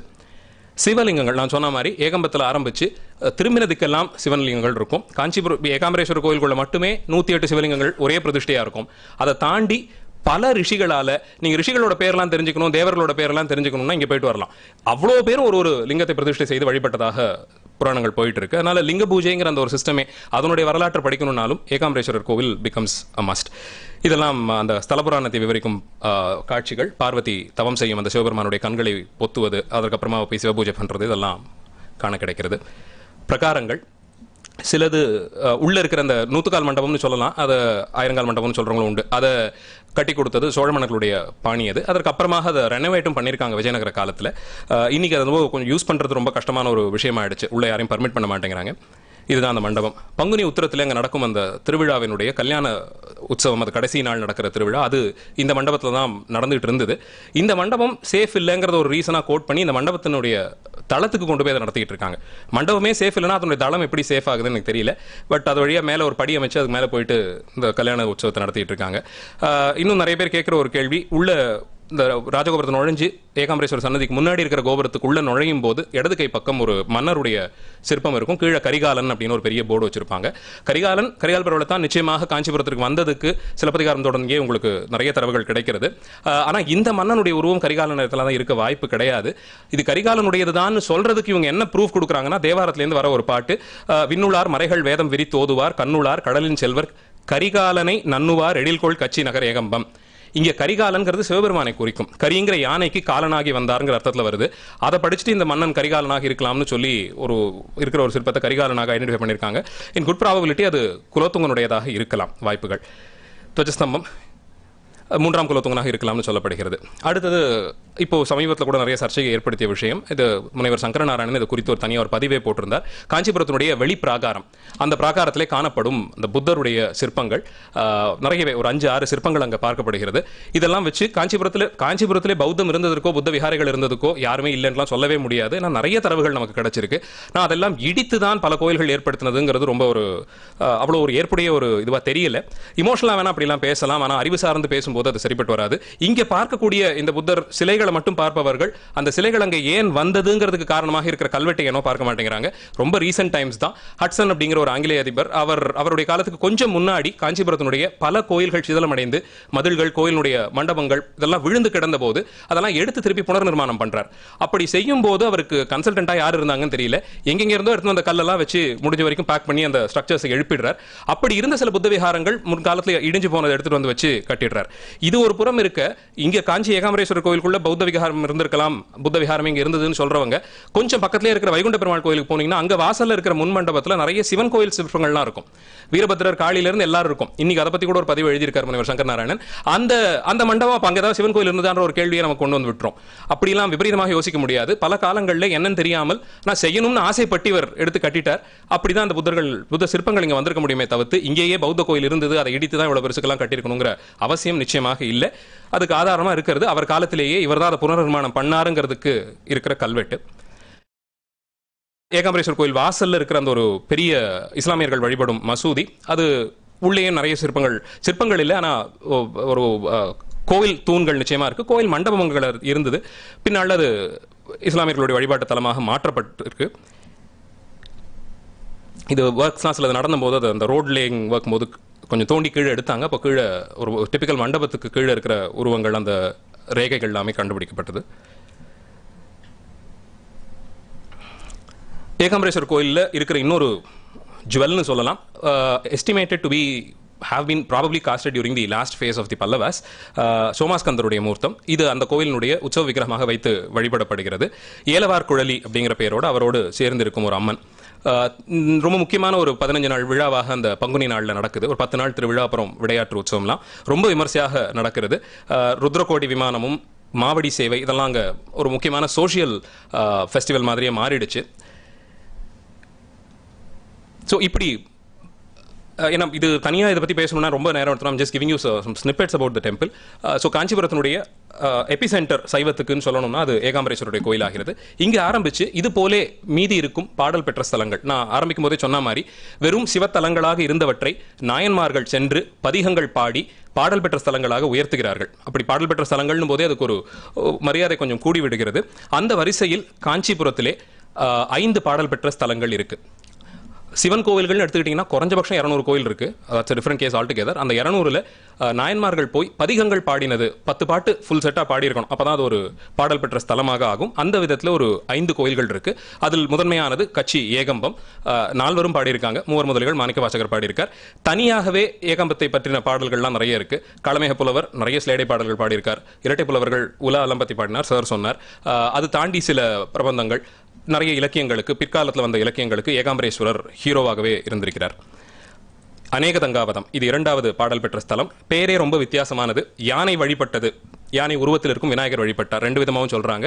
அதனால இந்த பெயர் இருக்குன்னு ஒரு காரணம் சொல்றாங்க. ஸ்தல புராணத்திலையும் அது மாதிரி விநாயகர் பூஜை செய்ததாக சொல்லப்படுகிறது. இன்னைக்கு ஒரு சின்ன கோயிலாக இருக்கு. காஞ்சி கைலாசநாதர் கோவிலுக்கு ரொம்ப பக்கத்திலே இருக்கிற ஒரு சிவத்தலம். சின்ன விமானம், ஒரு சின்ன கோபுரத்தோடு இருக்கிற ரொம்ப அமைதியான ஒரு கோவில். அநேக தங்காவதேஸ்வரர்னு சிவனுக்கு பேர். பிள்ளையாரும் குபேரனும் வழிபட்டதாக சொல்றாங்க. அந்த பேரே பிள்ளையார் குபேரன் சொல்ற அந்த பேரே gives us a few clues. உருவத்தில் ரெண்டு பேரும் ஒரே மாதிரி இருக்கிறதும், கணங்கள் விநாயகர் குபேரனையும் ஒரு யக்ஷனாக பார்க்கிறாங்க. அந்த பிசிக் ஃபீச்சர்ஸ் குள்ளமாக இருக்கிற அந்த ஒற்றுமையெல்லாம் வச்சு பார்க்கும்போது ஏதோ ஒரு குறிப்பிட்ட டெனாமினேஷன் ஆஃப் சைவம் அதை சார்ந்தவர்கள் வழிபட்டிருக்கலாம் அப்படின்னு ஒரு கெஸ் பண்ண முடியுது. இதே பெயர்ல வடக்கே இன்னொரு பாடல் பெற்ற ஸ்தலமும் இருக்கு. அது எங்க இருக்குன்னு எக்ஸாக்டா லொகேட் பண்ண முடியலங்கிறாங்க. ஒரு சிலர் சில கோயில்களை சொல்லி இதுதான் அநேக தங்காவதம்னு சொல்றாங்க. ரெண்டு ஸ்கூலுமே இருக்கு. இமயமலை சாரலிலே அநேக தங்காவதம்ங்கிற பேர்லயே இன்னொரு பாடல் பெற்ற ஸ்தலமும் இருக்கு. ரெண்டையுமே சுந்தரமூர்த்தி நாயனார் தான் பாடுறார். பட் இந்த கோயிலுக்கு அவர் பாடி இருக்கிற தேவாரம் ரொம்ப அழகான சந்தத்தோட ஆனது. கட்டு மயக்கம் அறுத்தவர் கைதொடு தேத்தும் இடம் கதிரோன் ஒளியால் விட்ட இடம் விட யூர்தி இடங்குயிர் பேடை தன் சேவலோடு ஆடும் இடம் மட்டு மயங்கி அவிழ்ந்த மலர் ஒரு மாதவியோடு மனம் புணரும் அட்டபுயங்க பிரானதிடம் கலி கச்சி அநேக தங்காவதமே. அருமையான சந்தம். சுந்தரமூர்த்தி நாயனார் இதுக்கு ஒரு பதிகம் பாடுறார். இதுல சொல்லும் போது அட்டபுயங்க பிரானதிடம்னு வேற ஒரு வார்த்தையை கொடுத்துடுறார். நான் அந்த 8 கைகளோட சிவன் இங்க இருக்க மாதிரி தெரியல, ஆனா அந்த பேரோட ஒரு திருமாலுடைய கோவில் ஒரு திவ்யதேசமே காஞ்சிபுரத்தில் இருக்கு. இது இரண்டாவது கோவில். கைலாசநாதர் கோயில் இருக்கிற சில கல்வெட்டுகள்ல அநேக தங்காவதத்தினுடைய பத்தின குறிப்பு வருது. ஓனகந்தான் தளி அப்படின்னு இன்னொரு கோயில். இந்த கோயிலுக்கும் 2 சிவலிங்கங்கள் உண்டு. ஓனன் காந்தன் அப்படிங்கிற பேர்ல 2 பேர் பிரதிஷ்டை பண்ணதாக சொல்றாங்க. 2 அசுரர்கள்னு சொல்றாங்க. அவர்களால் வழிபடப்பட்ட லிங்கங்கள். சுந்தரமூர்த்தி நாயனார் இந்த கோயில் வந்து பார்த்தபோது அது ரொம்ப இடிஞ்சு விழுந்து கிடந்துதான். அவர் எடுத்து அதை கட்டணும்னு ஆசைப்பட்டு சிவபெருமான் இடத்தே பொன் கேட்டாராம். சுந்தரமூர்த்தி எப்பயுமே தனக்காக மட்டும்தான் எல்லாத்தையும் கேட்பாரு. ஒரு சின்ன சேஞ்ச் போல இருக்கு. இந்த இடத்துல சிவன் கோயில் கட்டுறதுக்கு அவர்கிட்டயே பணம் கேட்கிறார் அவர். அப்போ சிவபெருமான் வந்து அங்க இருந்த புளிய மரத்துல இருந்த புளியங்காய்கள் எல்லாம் வந்து தங்கமாக மாறட்டும்னு பண்ணித்தாராம். அதனால அப்படி மாறியதுன்னு ஒரு ஸ்தல புராணம். அது அந்த தங்கத்தை கொண்டு விற்று இவர் கோவில் கட்டினார்னு சொல்லப்படுகிறது. இந்த பதிகம் ஃபுல்லாவே சிவபெருமான் எதனால நீர் போய் பிச்சை எடுக்கிறீங்கிற மாதிரியே பாட்டு பாடியிருப்பார். சிவன் கோயில் கட்டுறதுக்கு அவர்கிட்ட காசு கேட்கறதுக்கே சிவபெருமானை பார்த்து இவர் இப்படிதான் பேசியிருப்பார். இதுல இன்னொரு முக்கியமான குறிப்பு நமக்கு கிடைக்கிறது. இந்த காஞ்சிபுரத்தில் இருக்கிற கான்ட்ரவர்சிஸ்ல காமாட்சி அது யாருங்கிற ஒரு பெரிய கான்ட்ரவர்சி இன்னைக்கும் இருக்கு. இவருடைய தேவார பாடல் நமக்கு ஒரு முக்கிய குறிப்பாக அமைகிறது. வாரிரும் குழல் வாழ்நெடுங்கன் மலைமகள் மதுவிம்மு கொன்கை தாரிரும் தடமார்பு நீங்கா தையலாள் உலகுய்ய வைத்த காரிரும் பொழிர் கச்சி மூதூர் காமக்கோட்டம் உண்டாக நீர் போய் ஊரிடும் பிச்சை கொள்வதென்னே ஓனகந்தான் தளியுளிரே அப்படிங்கிறார். காமக்கோட்டத்திலே இவள் அமர்ந்து கொண்டு உம்மை கொங்கையார தழுவியவள் அவள் அங்கே அமர்ந்து கொண்டு 32 தர்மங்களையும் வளர்த்து கொண்டு வருபவருக்கெல்லாம் எல்லாத்தையும் வாரி வழங்க அவள் இருக்கும் போது நீர் ஏன் மற்ற வீட்டுல எல்லாம் போய் பிச்சை எடுக்கிறீர்னு சொல்லி கேட்டு பாடுறார். காமக்கோட்டம்ங்கிற பேர் தேவார காலத்திலேருந்து வந்துடுது. அதுக்கு முன்னாடி இருந்ததுக்கெல்லாமே நிறைய தரவு இருக்கு. ஆனா தேவார முதல்கள் ஏன் பாடலங்கிற கேள்விக்கு இதுவே பதிலாக அமைகிறது. காமக்கோட்டம், அதுவும் கச்சி மூதூரில் இருக்கும் காமக்கோட்டம்னே சொல்லிடுறார். நிச்சயமாக அது காமாட்சி கோயிலாக தான் இருக்கணும். அவள் அங்கு அறம் வளர்த்த நாயகியாக இருக்கிறாள். அவளிடம் போய் கேட்காமல் அவளே இருக்கும்போது நீர் ஏன் ஊரெல்லாம் சென்று பிச்சை எடுக்கிறீர்னு சொல்லி சுந்தரமூர்த்தி பாடுறார். இந்த கோவில் இது மூன்றாவது பாடல் பெற்ற கச்சிநெறி காரைக்காடு. காரை மரங்கள் காடாக வளர்ந்திருந்த ஒரு ஸ்தலம். அங்கே இருக்கிற ஒரு சிவன் கோவில். இதையும் ஞானசம்பந்த பெருமான் பாடுறார். இங்க இருக்கிற தட்சிணாமூர்த்தி கொஞ்சம் வித்தியாசமாக 7 ரிஷிகளோட அமர்ந்திருக்கார். சாதாரண 4 பேரோட பார்ப்போம். இந்த கோவிலில் 7 ரிஷிகளோட இருக்கார். அது ஒரு சின்ன குறிப்பு நமக்கு. இந்திரன், சந்திரன், அப்புறம் வியாழன், புதன் இவர்களுடைய சாபத்தெல்லாம் தீர்த்திருக்கார். ஸ்தலபுராண கதைகள் அதுல நிறைய பின்னி வருது. இந்திரன் யாரோ ஒரு ரிஷிபத்னியை பார்த்து மோகித்ததற்காக பெற்ற சாபம், அது தீர இந்த ஈஸ்வரனை வணங்கினார்னு எல்லாம் சொல்லப்படுகிறது. ஞானசம்பந்த பெருமான் இந்த ஸ்தலத்தை பாடியிருக்கிறார். அவர் பாடும்போது குண்டாடி சமன்படுவார் கூறுதனை மெய்போர்த்து மிண்டாடி திரிதருவான் உரைப்பனகன் மெய்யல்ல வண்டாரும் குழலாளை வரையாக தொருபாகம் கண்டாரும் கச்சி நெறி காரை காட்டாரே. இது ஞானசம்பந்த பெருமானுடைய பாடல். சமணர்கள், வாதம் செய்யக்கூடிய சமணர்கள் அவர்கள் கூறும் பொய்யெல்லாம் விடுத்து இவனை வணங்குபவர்களுக்காகவே இவன் குடிகொண்டிருக்காங்கிற அர்த்தத்தில் பாடுறார். இது ஞானசம்பந்தர் பாடினது 4வது தலம். கடைசியாக இன்னொரு அழகான கோவில் பாளையம் இன்னைக்கு வழங்கப்படுகிறது. அங்கே கோயில் ரொம்ப இன்ட்ரெஸ்டிங்கா இருக்கும். திருஞான சம்பந்த பெருமான் அவர் சிவனருளாலே போய் பல தலங்களையும் பாடி வருகிறார். அவருடைய பாடலிலே ஈடுபடாதவர்கள் யாருமே கிடையாது. சிவனே அவர் பாடலுக்காக அவள் ஆசைப்பட்டார்னும் போது வேற யாரும் இல்லாமல் இருக்க முடியாது. அப்படி பாடி வந்தவருடைய தமிழை தானும் கேட்க வேண்டும்னு சொல்லி திருமால் ஆசைப்பட்டாராம். அதனால அவர் போய் இவர்கிட்ட சிவபெருமானிடத்தை கேட்க என்னோட குழந்தை இப்படி எல்லா ஊரும் பாடிட்டு வரான், காஞ்சிபுரத்துக்கு வந்து இந்த கச்சி மேத்தளியை பாட வருவான், அது வரைக்கும் நீ அங்கே போய் காத்திருந்தேன்னா அவன் வந்து பாடும்போது அதை நேராகவே நின்று நீ கேட்கலாம் அப்படின்னு ஒரு வரம் கொடுத்தாராம். அதற்காக திருமால் கீழே இறங்கி வந்து திருக்கட்சியிலே இந்த கச்சி மேத்தளி இந்த கோயில் வாசல்லே காத்துட்டு இருந்தாராம். ஞானசம்பந்த பெருமான் பல தலங்களையும் பாடி முடித்து இங்கே வந்தவர் இந்த கோயிலில் குடிக்கொண்டிருக்கும் இறைவனை பாட அது கேட்டு மகாவிஷ்ணு சிவசாயுஜ்யமே அடைந்தார்னு சொல்லப்படுகிறது. சைவ நெறியிலே முக்தி நிலைகள் ஒரு விதத்தில் உண்டு. அதில் சிவசாயுஜ்யம்ங்கிறது தானே சிவனாகக்கூடிய தன்மை, சிவனோட அப்படி ஐக்கியமாகி அவராகவே ஆகும் தன்மை. அந்த நிலைக்கு திருமாலவன் இங்கே உயர்த்தப்பட்டான் அப்படின்னு சொல்லப்பட்டிருக்கு. ஸோ ஒரு விதத்தில் பார்த்தீங்கன்னா திருமாலுக்கே முக்தி கிடைத்த தலமாக இந்த தலத்தை எடுத்துக்கொள்ளலாம். அதனுடைய ஒரு சின்னமாக சிவலிங்கத்துக்கு முன்பாக 2 பாதங்கள் பதித்த ஒரு சின்ன கரும்பலகை அங்கே இருக்கு, ஒரு பலிபீடம் மாதிரி இருக்கு. அந்த பீடத்திலே 2 கால்கள் பதிச்சிருக்கு. அதை திருமாலாக சொல்லுகிறார்கள். அங்கே ஞானசம்பந்த பெருமான் பாடியிருக்கார். ஞானசம்பந்த பிள்ளையார் பாளையம், அதுதான் இன்னைக்கு பிள்ளையார் பாளையம்னு மறுவி விட்டது. பிள்ளையாருக்கும் அதுக்கும் எதுவும் நேரடி சம்பந்தம் கிடையாது. இந்த தலத்திலே அப்பர் பெருமானுடைய பாடல், செல்வியை பாகம் கொண்டார், சேந்தனை மகனாக் கொண்டார், மல்லிகை கன்னியோடு மாமலர் கொன்றை சூடி, கல்வியை கரையிலாத காஞ்சிமா நகரன் தன்னுள் எல்லியை விளங்க நின்றார் இலங்கு மேற்தளியினாரே. இதுவும் ஒரு முக்கியமான பாடல். இந்த சேந்தனை மகனாக கொண்டார் அப்படிங்கிறதுக்கான ரெஃபரன்ஸ்லாம் அது முருகர் அப்படிங்கிற ஒரு தெய்வத்தை சிவனுடைய ஃபேமிலியில் இணைக்கிறதெல்லாம் பற்றி பேசுவாங்க அகாடமிக் லெவலில். அதுக்கு ஒரு முக்கியமான ப்ரூஃபாக இது கிடைக்கிது. எப்போ நடந்ததுன்னு பேசும்போது சேந்தனை மகனாக கொண்டாருன்னு இவர் தான் இங்கே டிக்ளேர் பண்ணுறார். அதனால சிவபெருமான் செல்வின்னு சொல்றது இங்கே உமையம்மையை அவரை தன்னுடைய பாகத்திலே அடக்கி கொண்டார், முருகனை தனக்கு பிள்ளையாகவே எடுத்துக்கொண்டாருங்கிறதுக்கெல்லாம் இது ஒரு நல்ல ப்ரூஃபாக அமைகிற பாடல். அதை விட அழகா கல்வியை கரையிலா காஞ்சிமா நகரம்னு சொல்றார். இவ்வளவு விதமான பிலாசபிஸ் இருக்கோ அத்தனை பிலாசபிஸ்க்கும் ஸ்கூல்ஸ், யூனிவர்சிட்டிஸ், ஹாஸ்டல்ஸ் வச்சு ஸ்டூடெண்ட்ஸ் எல்லாம் படிச்சு இவ்வளவு தூரம் கல்வி அவ்வளவு தூரம் வளர்ந்த காஞ்சி மாநகரமாக இருந்திருக்கு. இன்னைக்கு ஒன்றும் பெரிய வித்தியாசம் இல்லை. காஞ்சி மாவட்டம் கல்வியில் கரையில்லாமல் இருக்கு. முக்கால்வாசி இன்ஜினியரிங் காலேஜஸ் அந்த டிஸ்ட்ரிக்ட்குள்ள தான் இருக்கு. நமக்கு பல்லவர்கள் ஆண்ட காஞ்சி நகரம். இதிலே பல்லவர்களுக்கு குறிப்பாக சைவத்தின் மேல் இருந்த ஒரு பிடிப்பு. சோமாஸ்கந்த மூர்த்தம் காஞ்சிபுரத்திலே பெரும்பாலான சிவன் கோயில்களிலே உள்ள கர்ப்பகிரகத்தில் இருக்கிற சிவலிங்க மூர்த்தத்துக்கு பின்னாடி அந்த ரியர் வாலில் பார்த்தீங்கன்னா உள்ள ஒரு சின்ன பேனலில் சோமாஸ்கந்தரை வச்சிருப்பாங்க. பழைய கோயில்கள் எல்லாத்துலேயுமே இருக்கும். புதிதாக ஏற்படுத்துகிற சில கோயில்களில் அது ஒரு ஸ்டைலாக அப்படியே கண்டினியூ பண்ணி கொண்டாடுறாங்க. பல்லவர்கள் எடுப்பித்த சில தலங்களில் இது ஒரு ஸ்டாண்டர்ட் ஃபார்மேட்டாக பார்க்கலாம். அது குடவேரையில் ஆரம்பிச்சே தொடங்கி வருது. அதனோட இம்பாக்டாக ஒரு அளவில் இங்கேயும் பார்க்கணும்னா நீங்கள் இப்போ திருவேற்காடு அந்த பாடல் பெற்ற ஸ்தலம் அங்கே போனீங்கனாலும் பின்னாடி லிங்கத்துக்கு பின்னாடியே ஒரு பேனல் இந்த சோமாஸ்கந்தரை வைத்திருப்பாங்க. ஒரு ஃபேமிலி போர்ட்ரேட் அது. சிவன் பக்கத்தில் உமையம்மை, 2 பேருக்கும் நடுவில் சின்ன குழந்தையாக முருகர் அமர்ந்திருக்கிற கோலம். பல்லவர்களுடைய படைப்பில் அது இன்னும் கொஞ்சம் எலாபரேட் ஆகி பிரம்மாவும் விஷ்ணுவும் சிவனுக்கு 2 பக்கம் நின்று அவரை வணங்கும்படியாக இல்லை சேவை செய்யும் விதமாகவும் அமைப்பார்கள். அந்த ஒரு ஃபார்மே இவர்கள் டைமில் ரொம்ப பியூட்டிஃபுல்லி இவால்வ்டு ஃபார்மேட்டாக ஆயிடுறது அந்த சோமாஸ்கந்த மூர்த்தம். அது போக அந்த பட்டைகள் கொண்ட சிவலிங்கங்கள், தாராலிங்கங்கள்னு சொல்ற அந்த லிங்கங்கள், இதையும் பல்லவர்களுடைய கோயில்களில் பார்க்கலாம். கைலாசநாதர் கோயிலெல்லாம் அந்த ஃப்ரண்ட்ல இருக்கிற நிஷஸ்ல ஆல்மோஸ்ட் எல்லா நிஷ்லையும் ஒரு சிவலிங்கத்தின் மாதிரி பார்க்கலாம். கைலாசநாதர் கோயில் உள்ள இருக்கிறதே 16 பட்டைகளோடு இருக்கிற ஒரு பெரிய லிங்கம். அது போல பல கோயில்கள் பல்லவர்கள் சிவன் கோயில்கள் எழுப்புறாங்க. பனமலை சாடுவன் குப்பத்தில் இருக்கிற சிவலிங்கம் கோயில், குரங்கனில் முட்டம் காஞ்சிக்கு பக்கத்திலே தான் இருக்கு. அதுவும் ஒரு பாடல் பெற்ற ஸ்தலம். நாங்கள் பாடல் பெற்ற ஸ்தலமாக இன்னைக்கு சொல்லப்படுவது ரொம்ப பிற்பட்ட காலத்தில் கட்டப்பட்டது தான். ஒரு 300-400 வருஷத்துக்குள்ள கட்டியிருக்கணும். தேவார முதலிகள் வழிபட்ட கோவில்னு ஸ்பெசிஃபிக்காக அதை ஐடென்டிஃபை பண்ண முடியாது. ஆனால் அந்த கோவிலேருந்து ஒரு 10-20 மீட்டருக்குள்ள பக்கத்திலேயே பல்லவர்களுடைய குடவரை கோயில் ஒன்று ரொம்ப அழகான ஒரு கோயில் இருக்கு. அதில் பின்னாளில் வந்த மன்னருடைய நிபந்தங்கள் பற்றின கல்வெட்டெல்லாம் இருக்கு. ஸோ எப்படி பார்த்தாலும் ஒரு 15-16ஆம் நூற்றாண்டு வரைக்கும் இந்த குடவரை கோயிலே வழிபாட்டில் இருந்ததுங்கிறது நிச்சயமாக சொல்லலாம். சிவன் கோயிலுடைய ஃபார்ம், விக்கிரக பிரதிஷ்டை, வெளியில அந்த துவாரத்துக்கு 2 பக்கமும் துவாரபாலகர்கள், அதெல்லாமே இவால்வ் ஆகி வந்துடுது. இதெல்லாம் பல்லவர்களுடைய ப்ரொடக்ஷனாக பார்க்கலாம். மகேஸ்வர மூர்த்தங்கள், அர்த்தநாரீஸ்வரர்ல ஆரம்பிச்சு கங்காதரர், அது பல்லவர்களுடைய ரொம்ப ஒரு ஃபேவரட் பேனல் சப்ஜெக்ட் மாதிரி இருந்திருக்கு. இதெல்லாம் இருந்து வருகிறது. ஸோ ஒரு கோவில் அமைப்பு, சிவன் கோவில் வழிபாடு, இது சார்ந்த எவல்யூஷன் பல்லவர்களை விடுத்து நிச்சயமா பார்க்க முடியாது. அட்லீஸ்ட் சவுத் இந்தியாவை பொறுத்த வரைக்கும். இல்லை குறிப்பாக ராஜசிம்மன் எழுப்பியதாக பெரிய ஒரு காஞ்சியினுடைய ஒரு வைரத்தூண் இது மாதிரி பார்க்கலாம் அப்படின்னா அது கைலாசநாதர் கோவில். எவல்யூஷனில் ஒரு முக்கியமான பாயிண்ட்ல அது வந்து நிற்குது. அந்த கோவிலை எடுப்பித்த மன்னன் அவனுடைய விருதுகள் எல்லாம் சொல்லிக்கும் போதுமே குறிப்பாக ஆகம பிரமாண சிவன் பேரிலே பிரமாணம், ரொம்ப பிரியம் கூடியவன்கிற அர்த்தத்திலேயே பல பட்டங்கள் அவனுக்கே வந்துடுறது. ஆகம பிரமாணன் சைவாகமத்துக்கு பிராதானியம் கொடுத்து அதை வளர்த்து கொண்டு வந்தவன். தேவதேவ பக்த, இங்கே தேவதேவன்கிறது சிவனை குறிப்பதாக சொல்லுவார்கள். பல பிரமதன சங்கர பக்த அப்படியே நேரடியாகவே சொல்லிக்கிறான். இப்படி பல்லவர்களிலே ஒரு முக்கியமான இடத்தை வகித்த ராஜசிம்மன் இப்படியான பட்டங்களை எல்லாமே தனக்கே கொடுத்து கொள்ளக்கூடிய அளவிலே சைவம் நிச்சயமாக தழைத்தோங்கி இருக்குங்கிறது தெரிய வருகிறது. இதில் குறிப்பாக இப்போ காஞ்சியிலே அவர்களுடைய பங்களிப்பு சிவன் கோயில் பேசி ஒரு பட்டியல் போட்டு முடிக்க முடியாது. So just introducing some important shrines, that is it.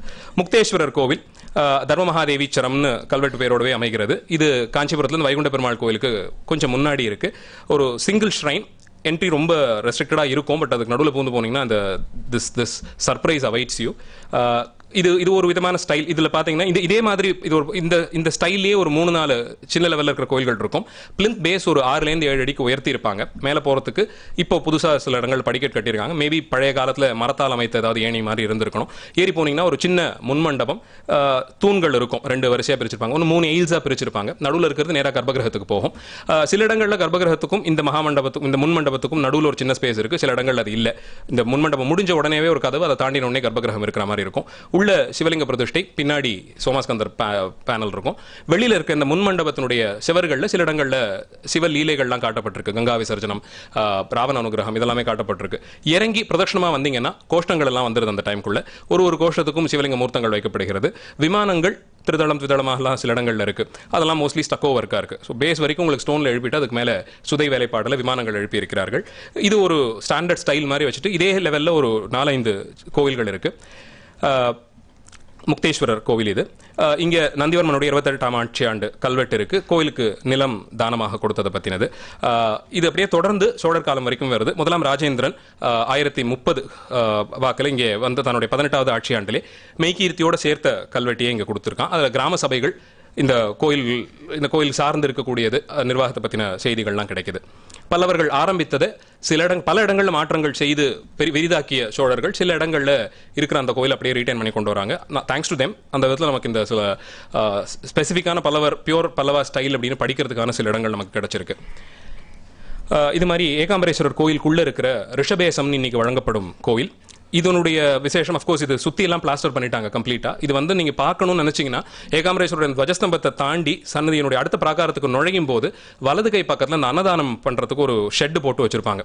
அதுக்குள்ளே பூந்து போனீங்கன்னா towards end of it right hand சைடில் சிவகங்கை குளத்தினுடைய கரையில் இந்த சன்னதி இருக்கும். ரொம்ப குவைட்டாக அதை ஒழிச்சு வச்ச மாதிரி ஆயிடுச்சு. ஏன்னா முன்னாடி பிற்காலத்தில் எழுப்பப்பட்ட ஒரு கருங்கல் மண்டபம் வந்து இதை மறைச்சிடுச்சு. நான் இதுக்குள்ளே ஒரு பெரிய பொக்கிஷமே இருக்குது, அதை பற்றி பின்னாடி சொல்கிறேன். ஸோ இந்த ரிஷபேசம்னு சொல்லப்படுகிற இந்த கோவில் காஞ்சி நகரத்திற்கு பெங்களூர் ஹைவேலேருந்து நுழையும் போதே the first Pallava temple that you might most probably bump on is இரவாஸ்தானம், பிரவாதானம். ஒரு தெருவனுடைய 2 பக்கத்துலையும் இருக்கும். இரவாத்தானம், பிரவாத்தானம் 2 கோயில். இதெல்லாம் அந்த டிபிக்கல் பல்லவா ஸ்டைல்லேயே இருக்கிற கோயில்கள். இது சுற்றி இருக்கிற சொதைகள், தட்சிணாமூர்த்தி பேனல், இதெல்லாம் வந்து இன்னும் அப்ரிஷியேட் பண்ண வேண்டிய தனி பேனல்ஸ். இந்த இரவாத்தானத்துக்கு நேர் எதிர்க்க நான் இது வரைக்கும் சொன்ன அந்த ஸ்டைலுக்குமே கொஞ்சம் கம்மியாக முன்மண்டபமே இல்லாமல், முன்மண்டபமே ரொம்ப சின்ன லெவலில் வச்சு முன்மண்டபத்துக்குள்ள நுழைஞ்ச உடனேவே கர்ப்பகிரகம் இருக்கிற மாதிரி ஒரு ஸ்டைல். இது பிளிந்தெல்லாம் ரொம்ப ஒரு 6-7 அடிக்கெலாம் உயர்த்தலை, கொஞ்சம் லோவர் லெவல்லே வச்சுருக்காங்க. சின்ன என்ட்ரி தான், ரொம்ப கிறிஸ்பாக இருக்கும். இது பிரவாத்தானம்னு சொல்லப்படுற ஒரு தலம். அதே வைகுண்ட பெருமாள் கோயிலுக்கு பக்கத்திலேயே இன்னும் கொஞ்சம் எலாபரேட் பண்ணியிருக்காங்க. முக்தேஸ்வரரை விட கொஞ்சம் எலாபரேட்டாக இருக்கிற பட் ஸ்டில் அதே ஸ்டைலை ஃபாலோ பண்ணுற மதங்கேஸ்வரருங்கிற பேரில் இருக்கிற ஒரு கோயில். அதே முன்மண்டபம் 3 எயில்ஸாக பிரிச்சிருப்பாங்க. மேலே ஏறத்துக்கு ஒரு படிகள் கொண்ட அமைப்பு, 6-7 அடி உயரத்தில் பிளிந்த், அதுக்கு மேலே விமானத்தோடு எழுப்பப்பட்ட கோயில்.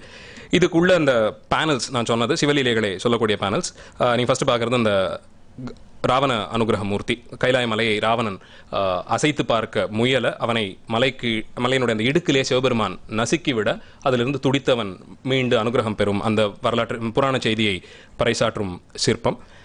கங்கா விசர்ஜனர், இந்த செருக்கு கொண்ட கங்கை அவள் கீழ் அப்படி வேகமாக வந்தபோது தன்னுடைய குழற்கற்றையாலே அந்த கங்கையை பிடித்து அழுத்தி கட்டி அவளுடைய வேகத்தை குறைத்தார் சிவபெருமான்னு சொல்கிற அந்த சரித்திரம். இதுலேயும் நிறைய ஸ்டடிக்கெல்லாம் வேலை இருக்குது. ஏன்னா அதில் இடது கை மேலே மூலையில் ஒரு சின்ன நாய் ஒன்று உட்காந்துருக்கும். இது ஏன் அங்கே வந்தது அப்படிங்கிற ஒரு ஸ்டடி அது தனியாக இருக்குது. அதை பற்றி பேப்பர்ஸ் எல்லாமே தனியாக ப்ரெசென்ட் பண்ணியிருக்காங்க. அதே மாதிரி யானை உரி போர்த்த கஜசம்ஹாரம் செய்த அந்த லீலை. ஸோ சிவலீலைகள்லாம் ஒரு மாதிரி உங்களுக்கு இந்த டைமுக்குள்ளே ரொம்ப பாப்புலர் சப்ஜெக்ட்ஸாகவே ஆயிடுது ஸ்டக்கோஸ்லாம் கொண்டு வர்றதுக்கு. கைலாசநாதர் கோவில், I will have to introduce this just in case because it is in Kanchipuram, but the right person to talk about it is going to do it next. So I'll just introduce the temple alone. One of the massive temples, பல்லவர்களுடைய extremely well worked upon மாதிரியான கோவில். Of course conservationங்கிற பேரில் நிறைய மாறிடுச்சு, that's a different case, but in pure aspects this is one of its kind. Somaskanda panels முன்னாடியே சொன்ன மாதிரி பல்லவர் காலத்தில் ரொம்ப பிரபலம் அடைந்த அந்த பேனல்ஸ் ஆல்மோஸ்ட் கோயிலினுடைய எல்லா பகுதிகளிலையும் பார்க்கலாம். ரொம்ப வினோதமான ஒரு அமைப்பு. அந்த சுற்றி உள் பிரகாரத்தை பிரதட்சணம் பண்ணி வரும்போது எல்லா சைட்லையும் சின்ன சின்னதாக நிஷஸ் ஒன்றுத்துலையுமே சிவனுடைய அனுகிரக நிகிர, அதாவது அருளும் தன்மை அழிக்கும் தன்மை, இது ரெண்டுத்தையுமே வெளிப்படுத்தும் புராண செய்திகள் அமைந்த பேனல்ஸ் ஃபுல்லாக கம்ப்ளீட்டாக இருக்கும். சிலது ஹியூஜ் வால்ஸ், கர்ப்பகிரகத்தை சுற்றி இருக்கிற அந்த வால்ஸை சுற்றி இருக்கிற நிஷஸ்குள்ளே உங்களுக்கு ரொம்ப உயரமான அளவில் வைக்கப்பட்டிருக்கும் சில சுதைகள். இந்த சின்ன சின்ன நிஷஸ்குள்ளேயும் முக்கியமான புராண செய்திகளை எல்லாம் பறைசாற்றும் மூர்த்தங்கள். ஒரு அளவில் சிவபெருமானுடைய இந்த ஃபேமிலி போர்ட்ரேட் இதெல்லாமே பார்த்தீங்கன்னா இன்னும் ஒரு சோஷியலி மோர் அக்செப்டடுங்கிற மாதிரி ஆயிடுச்சு. அதாவது எல்லாத்தையும் துறந்தவர்கள்லாம் சிவ வழிபாட்டுக்குள்ளே போகணுங்கிற மாதிரியான அவசியம்லாம் இல்லை அப்படின்னு ஒரு சிஸ்டம்குள்ளே கொண்டாட மாதிரி ஆயிடுறது இந்த சோமாஸ்கந்தர்ங்கிற கான்செப்டே. ஒருவேளை இதை தான் பெண்ணினல்லாளோடு பெருந்தகை இருந்ததேன்னு சொல்லி அவர் சொல்கிறாரான்னு தெரியல. ஏன்னா இன்னும் முக்தியை கோருபவர்கள் மட்டும்தான் சிவனை வழிபடணுங்கிற அவசியம்லாம் கிடையாது. இன்னும் மண்ணில் நல்ல வண்ணம் வாழலாம்னே சொல்கிறார். இங்கேயே நீங்கள் நல்லாவே இருக்கலாம் சௌக்கியமா, இங்கே இருக்கிற சௌபாகியத்துக்கும் நீங்கள் சிவபெருமானே வழிபடலாம் தைரியமானு சொல்ற மாதிரி இருக்கு அந்த தேவாரத்தில் ஞானசம்பந்தர் சொல்றது.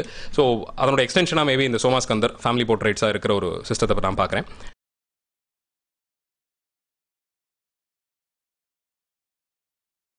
அது இங்கேயே நமக்கு இருக்கு. ராஜசிம்மனுடைய கைலாசநாதர் கோவிலே பார்க்க முடிகிறது. காலசம்ஹாரம், யமனை கொன்று வீழ்த்தியது. காமதகனம், மன்மதனை அழித்தது. அது மாதிரி கஜசம்ஹாரம் வந்தது. ஜலந்திரனை வதம் செய்தது. இதெல்லாம் தனித்தனியாக ரொம்ப நீளமாக சொல்ல வேண்டிய கதை. சக்கரத்தை கொண்டு அவனை துண்டித்தார். அவன் தலை இரண்டாகும்படியாக துண்டித்து அந்த சக்கரத்தை தான் மகாவிஷ்ணுக்கு கொடுத்தார்னு சொல்லி கதை போகிறது. அதை செய்த அந்த ஜலந்திர சம்ஹார மூர்த்தி இதெல்லாமே அந்த அட்டவீரட்டான செயல்களில் வருது. பிரம்மனை சிரக்கண்டனம் செய்தது. 5 தலைகளோடு இருந்த பிரம்மனுடைய செருக்கை அடக்க ஒரு தலையை கிள்ளினார் பரமேஸ்வரன் சொல்லப்படுவது அந்த பிரம்ம சிரக்கண்டனம் செய்த மூர்த்தி. அந்தகாசுர வதம் அது இன்னொரு பெரிய கதை. அது அவனை ரொம்ப கோரமான யுத்தம் நடத்தி கொன்றார்.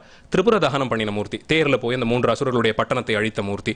இதெல்லாம் இந்த அட்டவீரட்டான செயல்களில் பிரபலமாக பாடப்படுகிறது. அதுவும் தேவார முதலிகளுக்கு ரொம்ப முக்கியமான சப்ஜெக்டாக இந்த 8 வீர செயல்களும் இருந்திருக்கு. இந்த 8 செயல்களும் நடந்ததாக தனித்தனியான கோவில்கள்லாம் இருந்தாலும் பை திஸ் டைம் இதெல்லாம் ரொம்ப பாப்புலர் ஆயிடுதுன்னு தெரியுது. அதனால இந்த 8 செயல்களையுமே அழகா சுதையா வச்சிருக்காங்க. இதுல தக்ஷன் சிரத்தை கண்டித்த மூர்த்தி எனக்கு இங்க இருக்கான்னு ஷுவரா தெரியல, பட் அதனால அதை பப்ளிஷ் பண்ணல. மற்ற 7 செயல்களுக்குமே தனித்தனியான பெரிய பேனல்ஸே இங்க இருக்கு.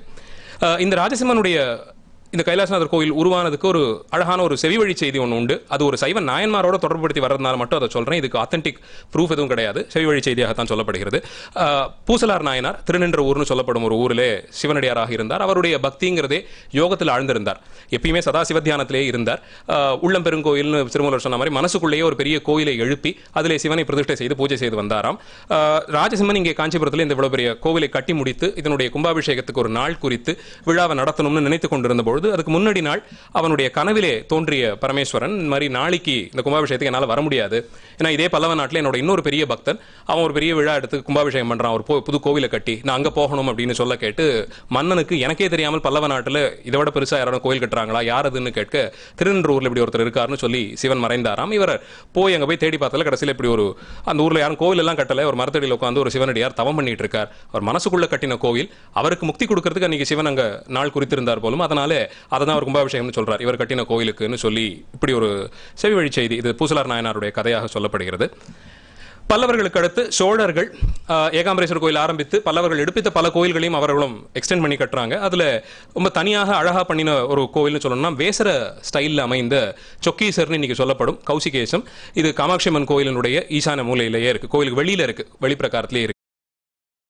வண்டி எடுத்துட்டு போறதுக்காக நம்ம யூஸ் பண்றதுனால அந்த கோயிலை கண்ணில் படாமல் போயிடுது. But Kamakshi கோயிலினுடைய just out side அந்த வெளியிலேயே இருக்கு இந்த கோவில். This is again an architectural jewel I would say. கம்ப்ளீட்டா ஸ்டோன்லேயே ஏற்படுத்தப்பட்டது வேசர விமானம்.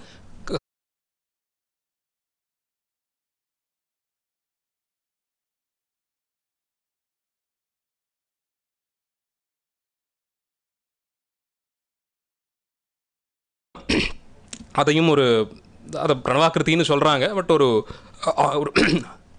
கொஞ்சம் அப்டியூஸான ஒரு ஷேப்பில் ஒரு ஓவல் ஷேப்பில் இருக்கக்கூடிய ஒரு விமானம். பிரணவாக்கிருத்தின்னு இதை சொல்ல முடியுமான்னு தெரியல. ஒரு ஓவல் ஷேப்பில் இருக்கிற ஒரு விமானம். சுற்றுச்சுவரும் அதே ஷேப்லேயே அமைந்திருக்கும். ஸோ அதே எக்ஸ்டென்ஷனாக அப்படியே போயிடுறது.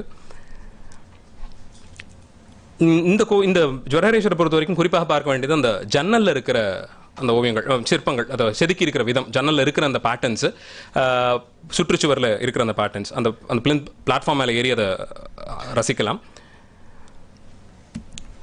காஞ்சியில் சிவன் கோயில்களுக்கு நிபந்தங்களாக கொடுக்கப்பட்ட சில கல்வெட்டுகள், ரொம்ப சிலதை மட்டும்தான் சொல்கிறேன், நான் ரொம்ப எக்ஸ்டென்சிவாக போகும் அது.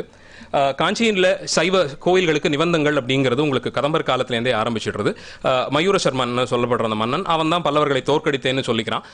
அவனே தொடர்ந்து அதுக்கு மேலே நிபந்தங்கள்லாம் கொடுத்து நடந்துகிட்டு இருந்த கோயில் விழாக்கள் எல்லாத்தையும் கொண்டு சென்றான்னு சொல்லப்படுகிறது. குவான்சாங்குடைய குறிப்புகளில் தேவதேவர்களுடைய கோயில்னு சொல்றாரு. அந்த தேவதேவங்கிற சப்தம் அது சிவபெருமானை குறிக்கலாம்னு சொல்லப்படுகிறது. அதனால சிவன் கோயில்கள் அவருடைய காலத்திலிருந்தே மலிந்திருந்ததுன்னு தெரிகிறது. பல்லவர் காலத்திலேருந்தே குறிப்பிட்ட சில கல்வெட்டுகள்னு பார்த்தீங்கன்னா மகேந்திரவர்மனுடைய மகேந்திரவர்மேஸ்வர கிரகம்னு சொல்றாங்க. இது கைலாசநாதர் கோயில் பக்கத்தில் இருந்ததாக சொல்லப்படுகிறது. அதுக்கப்புறமா புண்ணியகோட்டீஸ்வரர், கச்சபேஸ்வரர், ஐராவதேஸ்வரர், இதெல்லாம் இந்த கோயில்கள் எல்லாம் இந்த ஏகதண்டி சன்னியாசி, அத்வைத சன்னியாசியினுடைய உருவம் காட்டப்படுகிறது.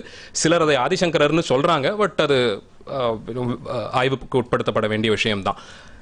பல்லவர் எடுப்பித்த கோயில்கள்லேயே அந்த உருவங்கள் வந்துடுறது. 3ஆம் நந்திவர்மனுடைய சிவன் கோயில்களில் நிறைய அந்த கோவில் உற்சவங்கள் நடக்கிறது. உற்சவங்களில் கோயிலுடைய நித்திய பூஜைகள்லாம் நடப்பதற்கு நிபந்தங்கள் கொடுத்த கல்வெட்டு.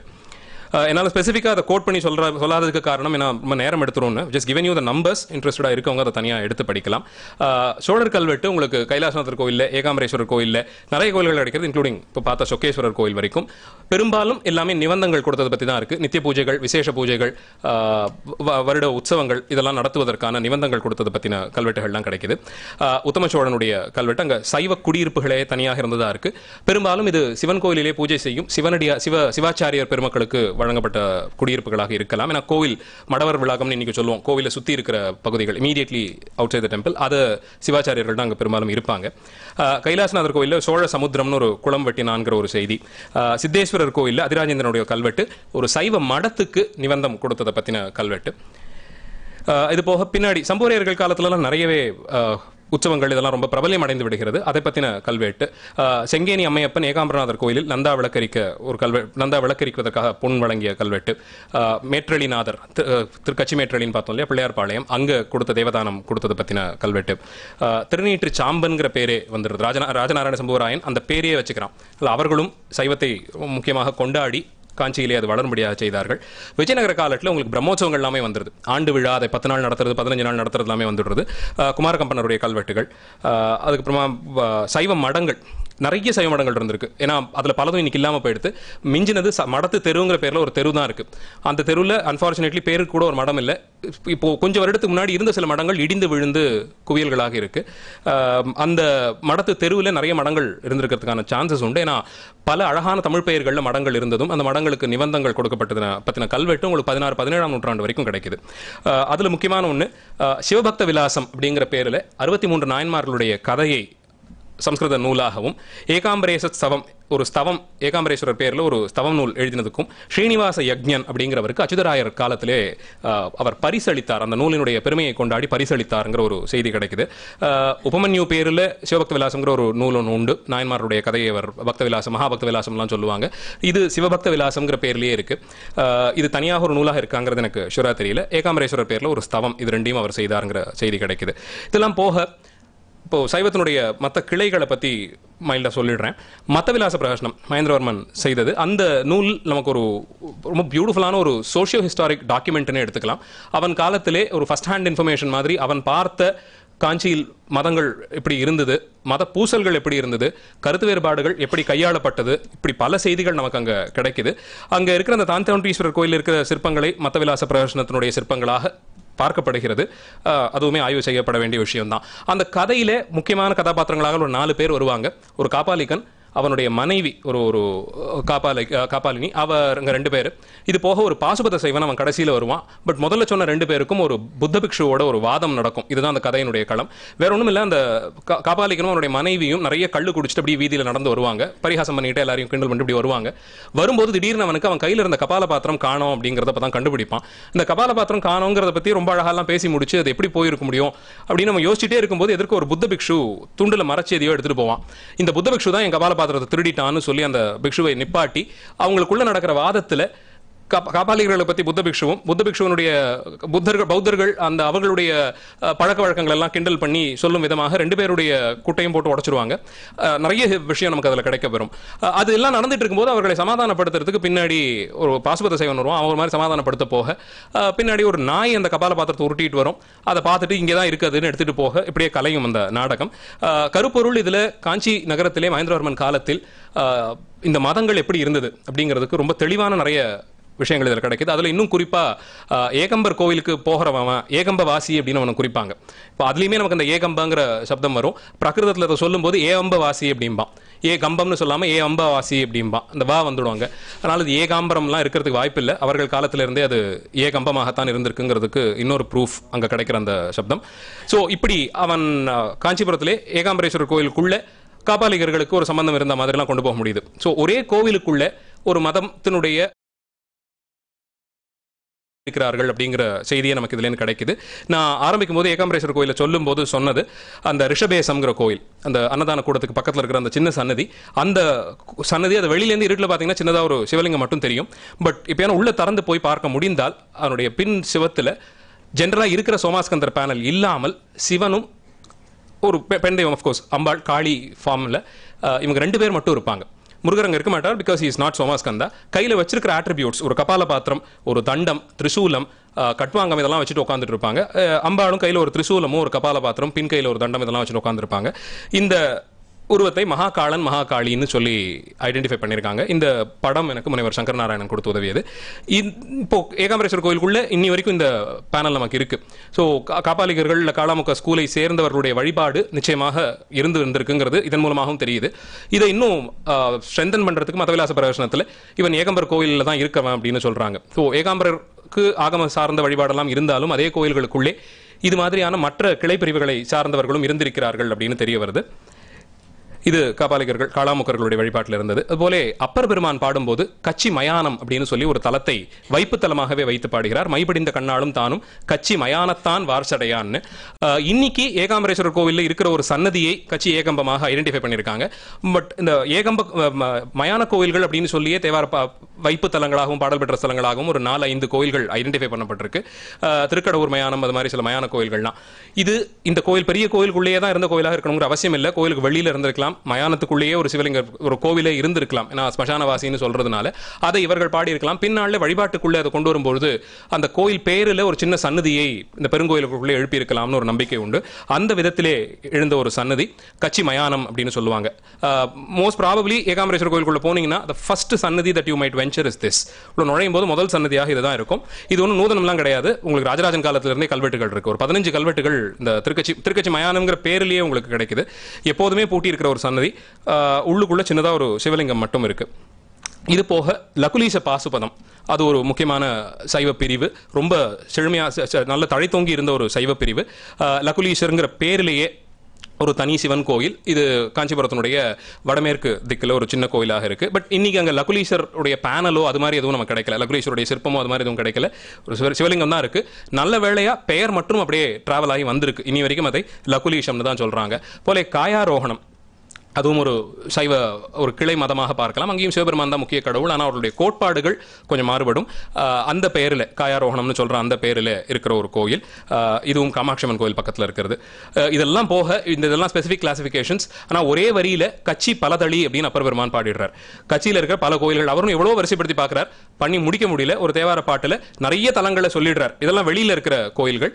காஞ்சிபுரத்துக்கு வெளியில் தமிழ்நாட்டினுடைய பல பகுதிகளில் இருக்கிற கோயில்கள். அச்சருப்பாக்கம், மலப்பூர், அம்பர், ஆவடு, தந்தூர், அழுந்தூர், அரை கைச்சினங், கற்குடி, கச்சூர் ஆலக்கோயில், கரவீரம், காட்டுப்பள்ளி எல்லாத்தையும் சொல்லிட்டு கடைசியா கச்சி பலதளியும் ஏகம்பத்தும் அப்படின்னு ஒரு வரியை கொடுக்கிறார். இப்போ ஏகாம்பரேஸ்வரர் கோயில் இல்லாமல் காஞ்சிபுரத்திலே பல தளிகள் கோயில்கள் சிவன் கோயில்கள் இருந்ததுன்னு ஒரு வரியில இதை பாடி முடிக்கிறார். ஒரு மாதிரியா பேசிக்கா ஒரு ஸ்டாட்டிஸ்டிக்ஸ் எடுத்தா கூட பாடல் பெற்ற தலங்கள் மட்டுமே 5 கோயில்கள் இருக்கு. காஞ்சி புராணம் அது இன்னொரு பெரிய டாக்குமெண்டேஷன். நான் சொன்னேன் இல்லையா அந்த வயக்காட்டுக்கு நடுவில் இருக்க சிவன் கோயில்னு, அந்த கோயிலுக்கு கூட ஒரு ஸ்தல புராணத்தை, அங்க கோயிலே இல்லை, சிவன் மட்டும் தான் இருக்காரு இன்னைக்கு, அதுக்கு ஒரு ஸ்தல புராணம் பாடி அதுக்கு ஒரு 10 பாட்டு வச்சு ஒரு படலமே எல்லாம் பாடி ஒரு கம்பைல் பண்ண ஒர்க் அது. இந்த காஞ்சி புராணம்னு சொல்லப்படுற ஒர்க் ரொம்ப எக்ஸ்டென்சிவா சிவன் கோயில்களை பத்தி தெரிஞ்சுக்கணும்னா அதை பார்க்கலாம். அதுல சொல்லப்பட்டிருக்கிற கோயில்கள் உட்கோயில்கள் அதெல்லாமே ஒரு 43 கோயில்கள். காஞ்சி புராணத்தில் இடம்பெறாத கோயில்கள்னு பார்த்தா ஒரு 35 கோயில்கள். இது வந்து ஒரு பேசிக் ஸ்டாட்டிஸ்டிக்ஸ், நானே போய் பார்த்து பண்ணினது இதெல்லாம் அந்த ஹிருதய ப்ராஜெக்ட்டுக்காக. பட் இதை தாண்டி மிட்வே த்ரூ த ப்ராஜெக்ட், ஹிருதய ப்ராஜெக்ட் ஒர்க் பண்ணிட்டு இருக்கும்போது ஒரு பெரிய மேப்பே ஒருத்தர் போட்டு வச்சிருக்கார். ஒரு சிவனடியார், அவர் ஒரு 100 கோயில்களுக்கு மேலே சர்க்கியூட்டாக பண்ணிருக்க. ஒரு காஞ்சிபுரத்துக்குள்ளே இத்தனை சர்க்கியூட்ஸ் பண்ண முடியும், இதை மெயினாக வச்சுக்கிட்டேன்னு. காஞ்சிபுரத்துக்கு அப்புறம் ஒரு ஆர்பிட், அது ஜஸ்ட் அவுட் சைட் காஞ்சிபுரம்.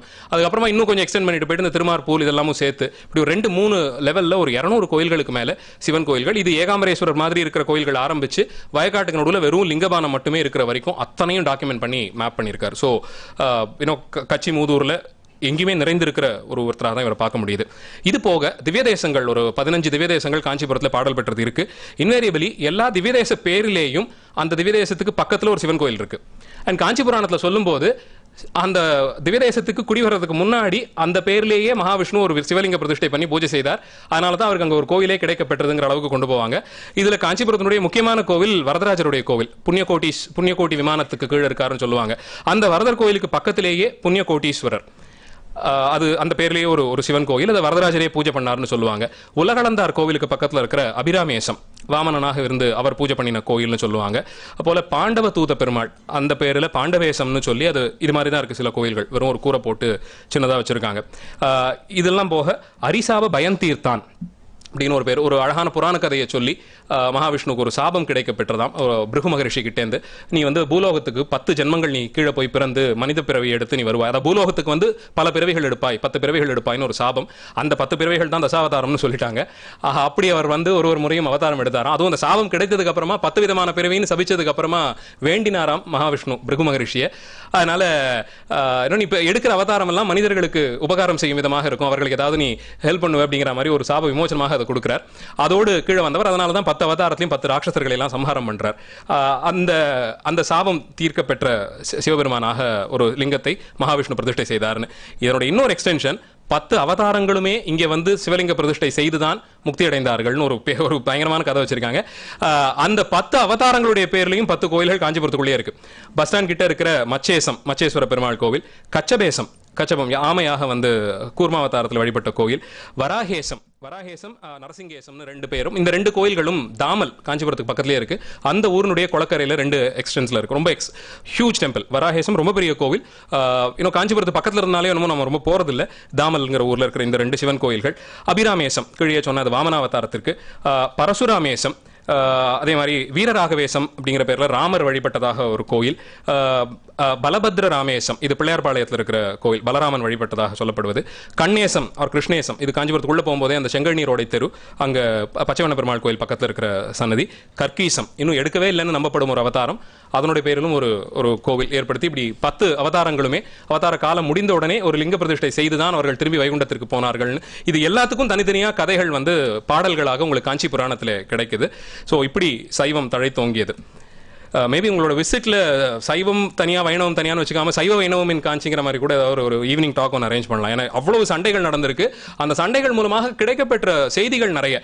போற போக்கில் ஒரு பாட்டு எழுதி விஷ்ணுவை திட்டின சிவனடியார்கள் உண்டு, ஸ்லோகத்தின் மூலமாக கிண்டல் செய்தது உண்டு. கோவில் பழக்க வழக்கங்கள் இந்த 2 பேருடைய சண்டையை மேனேஜ் பண்ணது, as an extension court case வரைக்கும் போனது எல்லாமே தனியாகவே தெரிஞ்சு அனுபவிக்க வேண்டிய விஷயம். சப்தஸ்தானங்கள் கோவில், இது ஒரே தோப்புக்குள்ள ஒரு 7 கோயில்கள் இருக்கு. பச்சைபாஸ் விமென்ஸ் காலேஜ் பக்கத்தில் ஒரு சின்ன தோப்புக்குள்ள 7 சிவன் கோயில்கள், 7 ரிஷிகள் பிரதிஷ்டை செய்ததாக சொல்லப்படுகிறது. சப்தஸ்தானம்னா நமக்கு திருவையாறு ஞாபகத்துக்கு வரும். பட் காஞ்சிபுரத்தில் ஒரு சப்தஸ்தானம் இருக்கு. அங்கீரசர், அத்ரி, வசிஷ்டர், குஷ்சர், பார்கவர், கௌதமர், காஷ்யபர், இந்த 7 ரிஷிகளும் பிரதிஷ்டை செய்து வழிபட்டதாக 7 கோயில்கள். கடைசியா இந்த இதெல்லாம் முடிஞ்சு நாயன்மார்கள் காலம்லாம் முடிஞ்ச அப்புறம் சோழர்கள் காலத்தில் வீரசைவம் அப்படிங்கிற ஒரு பிலாசபி அது ரொம்ப பிரபலம் அடையுது. வீரபத்ரரை முழுமுதற் கடவுளாக கொண்டு வளர்ந்த ஒரு மதம். வீரபத்ரருடைய கோயில் இங்க இருக்கு. வீரசைவர்கள் நிறைய இருக்காங்க காஞ்சிபுரத்தில். அப்படி அவர்களுக்காக எழுப்பப்பட்ட கோயில்கள் 2 கோயில்கள். ஒன்று பஸ் ஸ்டாண்ட் கிட்ட இருக்கிற வீரபத்ரர் கோயில். அந்த காஞ்சிபுரத்திலையும் இருந்து புலம்பெயர்ந்தவர்களாக இருந்தாலும் சில குறிப்பிட்ட கம்யூனிட்டியை சேர்ந்த வீரசைவர்களுக்கு குலதெய்வமாக இந்த வீரபத்ரர் பார்க்கப்படுகிறார். இது ஒரு பிரைவேட் கம்யூனிட்டி வர்ஷிப்லேயே இருக்கிற கோயில். அந்த தக்ஷனுடைய தலையை அறுத்த சிவபெருமான், தக்கையாகபரணிலாம் வந்தது அந்த டைம் தான், ஒட்டக்கூத்தருடைய அந்த வீரசைவத்தினுடைய பீக் டைம். அதெல்லாம் அவர் எவ்வளவு உக்ரமாக வீரபத்ரருடைய வருகையெல்லாம் பாடியிருப்பாருங்கிறது படித்தா தெரியும். அதுலேயும் சிவபெருமானையும் விடுத்து மற்ற தெய்வங்களெல்லாம் அநாயசமாக கிண்டல் பண்ணிட்டு போயிருப்பாரு. வீரபத்ரரை பார்த்து எல்லாம் பயந்து ஓடினார்கள்னு. அப்புறம் இன்னும் கொஞ்சம் தூரம் போக அந்த பூதகணங்களை பார்த்தே மற்ற தெய்வங்கள்லாம் பயந்து ஓடித்துலாம் கொண்டு போவார். ஒரு பூதம் கிடுக்குன்னு போய் பிரம்மாவுடைய கண்ணத்திலே அறையும், வலி தாங்காமல் இப்படி திரும்பினானா இங்கே இன்னொரு கண்ணம் இருக்கான்னு அறையும். இப்படி அது வரிசையெல்லாம் கொண்டு போவார். அதனால் வீரபத்ரர் வழிபாடுங்கிறது வீரசைவர்களுக்கு ரொம்ப பிரதானமானது. அது ஒரு தனி மார்க்கமாகவே வளர்ந்து இருந்திருக்கு. ஸோ காஞ்சியில் இருக்கிற இந்த கோயில் மாதிரி பின்னாடி பிள்ளையார்பாளையம் கிட்ட பல்லவர் மேடுன்னு சொல்ற இடத்துல ஒரு தனி வீரபத்ரர் சன்னதி சிலை மட்டும் இருக்கு. அந்த இடத்தை இன்னைக்கும் வீரபத்ரர் மண்டபம்னே சொல்றாங்க. அதுவுமே அங்க இருக்கிற சில குறிப்பிட்ட சமுதாயத்தை சேர்ந்தவர்களுடைய வழிபாட்டில் இருக்கிற இடமாக பார்க்கப்படுகிறது. சிவபெருமான் அவர் முடிச்சாச்சு. அடுத்து காஞ்சியில் பிறந்த சில நாயன்மார்கள், ரொம்ப பிரபலமாக எல்லாருக்கும் தெரிந்த கதைகள் தான். திருக்குறிப்பு தொண்டர் துணி துவைக்கிற அந்த குலத்தில் பிறந்தவர், மன்னராக பிறந்தவர். தினமும் ஒரு சிவனடியாருடைய துணியை துவைத்து கொடுத்து முடிச்சு அதுக்கப்புறம் தான் மற்றவருடைய துணியை துவைப்பேங்கிற ஒரு பழக்கத்தில் இருந்தவர். யாருமே வரல, எந்த சிவனடியாரையும் பார்க்க முடியலன்னு இருந்தால் அன்னைக்கு வேலைக்கே போகாமல் உணவு இருந்தாமல் இருந்து விரதம் இருப்பாராம். அப்படிப்பட்ட இவர் ஒரு நாள் சிவன் இவரை சோதிப்பதற்காக ஒரு கௌபீனத்தை கொடுக்க, பத்திரமா எனக்கு இதுதான் திருப்பி வேணும்னு சொல்றார். அது அன்னைக்குன்னு ஒரு மழை வந்து அதுக்கு நனையாமல் போய் கந்தலாகிடுறது, காயாமல் இருந்து கந்தலாகியே போயிடுறதான். அதுக்கு வந்த சிவபெருமான் இல்லை எனக்கு அதே தான் வேணும்னு திருப்பி எம்பசைஸ் பண்ண, என்கிட்ட வேற எதுவும் இல்லைன்னு தன்னுடைய உயிரை மாய்த்து கொள்ள செல்லும் போது காப்பாற்றி அவரை நாயன்மாராக உயர்த்துகிறார். இவர் முக்தி அடைந்ததாக சொல்லப்படும் ஒரு தனி கோவிலே இருக்கு, முக்தீஸ்வரங்கிற பேர்லயே இருக்கு. அது வரதர் கோவில் அந்த தேரடி கிட்ட இருக்கிற ஒரு தனி கோவில். போல சாக்கிய நாயனார் ரொம்ப முக்கியமான, இது தனியாகவே அனலைஸ் பண்ணி ஸ்டடி பண்ண வேண்டிய ஒரு நாயன்மார் கேரக்டர். இவர் சாக்கியராக இருந்தாலும் சிவபக்தி மேலிட தன்னுடைய சைவ பக்தியை வெளிக்காட்டி கொண்டால் சாக்கியர்கள் கிட்ட ஏதாவது பிணக்கு ஏற்பட்டு அதனால தனக்கு ஏதாவது ஆகுமோங்கிற பயத்தில் அவர் சிவனை கல்லால் எறிந்து வழிபட்டார் அப்படிம்பாங்க. வெளியிலிருந்து பார்ப்பவர்களுக்கு இவர் சிவலிங்கத்து மேலே கல் எடுத்து தானே அடிக்கிறார் நினைச்சுப்பாங்களாம். ஆனால் அந்த கற்களை எல்லாம் இவர் பூக்களாக நினைத்து சிவன் மேலே எரிந்ததுனாலே அப்படியே நாயன்மாராகிறார். இவர் சம்பந்தப்பட்ட ஒரு கோவில், சாக்கிய நாயனார் வழிபட்டதாக சொல்லப்படுற ஒரு கோவில், அதுவும் அந்த பச்சைவண்ணர் பவளவண்ணர் கோவில் கிட்ட இருக்கு. ரொம்ப யாரும் போகாத கோவில். அங்கே கோவில் ரொம்ப சின்னது, ஆனால் அங்கே 2 பல்லவர் கால தூண்கள், ஒரு தூண்லையும் 4 பக்கமும் டான்சர்ஸ்னு சொல்லலாம், அந்த ஃபார்மில் இருக்கிற ஒரு 4 கேரக்டர்ஸ் ஆடிட்டு இருக்கிற மாதிரி 2 தூண்கள் இருக்கு. Exact replica of those 2 pillar bases R தேர் இன் கச்சபேஸ்வரர் கோயில் ஃபார் யூ டு சி. ஒரே மாதிரியான 4 தூண்கள் காஞ்சியினுடைய 2 எக்ஸ்டென்ட்ல இருக்கிற 2 கோயில்களில் பார்க்கப்படுகிறது. காடவர் கோன், காஞ்சியை ஆண்டவர்கள், தலைநகராக கொண்ட ஆண்ட காடவர்கள், அவர்கள் வம்சத்தில் வந்த 2 நாயன்மார்கள், காடவர்கோன் கடச்சிங்கள், ஐயடிகள் காடவர்கோன், 2 பேருடைய அவதார ஸ்தலமாக காஞ்சி சொல்லப்படுகிறது. 2 பேரும் சிவபக்தியை வெளிப்படுத்தின விதம் ரொம்ப உயர்ந்த ஒரு நிலையில் இருந்திருக்கு. கடைசியாக சைவம் ஒரு 14-15ஆம் நூற்றாண்டுக்கு அப்புறமாக சைவ நெறியை காப்பாற்றி வளர்த்து கொண்டு செல்ல ஆதீனங்கள் வருகிறது நமக்கு. அப்போதான் சைவ சித்தாந்தம்ங்கிறது எல்லாத்தையும் கம்பைல் பண்ணி ஆல்மோஸ்ட் நிறைய ஸ்கூல்ஸ் ஆஃப் சைவத்தை ஒன்றா கொண்டு வந்து சைவ சித்தாந்தமாக ஆக்கி கொண்டு போகிறாங்க. அதில் ரொம்ப முக்கியமான பழைய ஆதீனம் தொண்டைமண்டல சைவ ஆதீனம்னு சொல்லப்படுகிறது. சைவ வேளாளர் குலத்தில் வந்தவர்கள், அவர்கள் தான் அங்கே ஆதீன குருமுதல்வர்களாக இருந்து சிவ தீட்சை இன்னி வரைக்கும் கொடுத்துட்டு இருக்காங்க. ஏகாம்பரேஸ்வரர் கோயில் சன்னதி வீதியிலேயே இருக்கு, ரொம்ப பாரம்பரியமானது. உள்ள இருக்கிற அவர்களுடைய வழிபாட்டில் இருக்கிற சில படிமங்கள் ரொம்ப அழகானவை. ஆல்மோஸ்ட் விஜயநகர நாயக்கர் காலத்தில் பண்ண மினியேச்சர்ஸ்னு சொல்லுவாங்க, அந்த மாதிரி சின்ன அளவில் இருக்கிற படிமங்கள் ரொம்ப அழகானவை. சீர்காழி சிற்றம்பல நாடிகளுடைய மாணவராக இருந்த ஞானப்பிரகாசர் அவர் தான் இந்த மடத்தை ஸ்தாபிக்கிறார், ஒரு 14ஆம் நூற்றாண்டுலன்னு சொல்லப்படுது. இங்கே சைவ பூஷணம், காஞ்சி கலம்பகம்னு 2 நூல்கள் இந்த மடத்தில் தான் எழுதப்பட்டு அரங்கேற்றி வழக்கத்துக்கு நமக்கு வருது.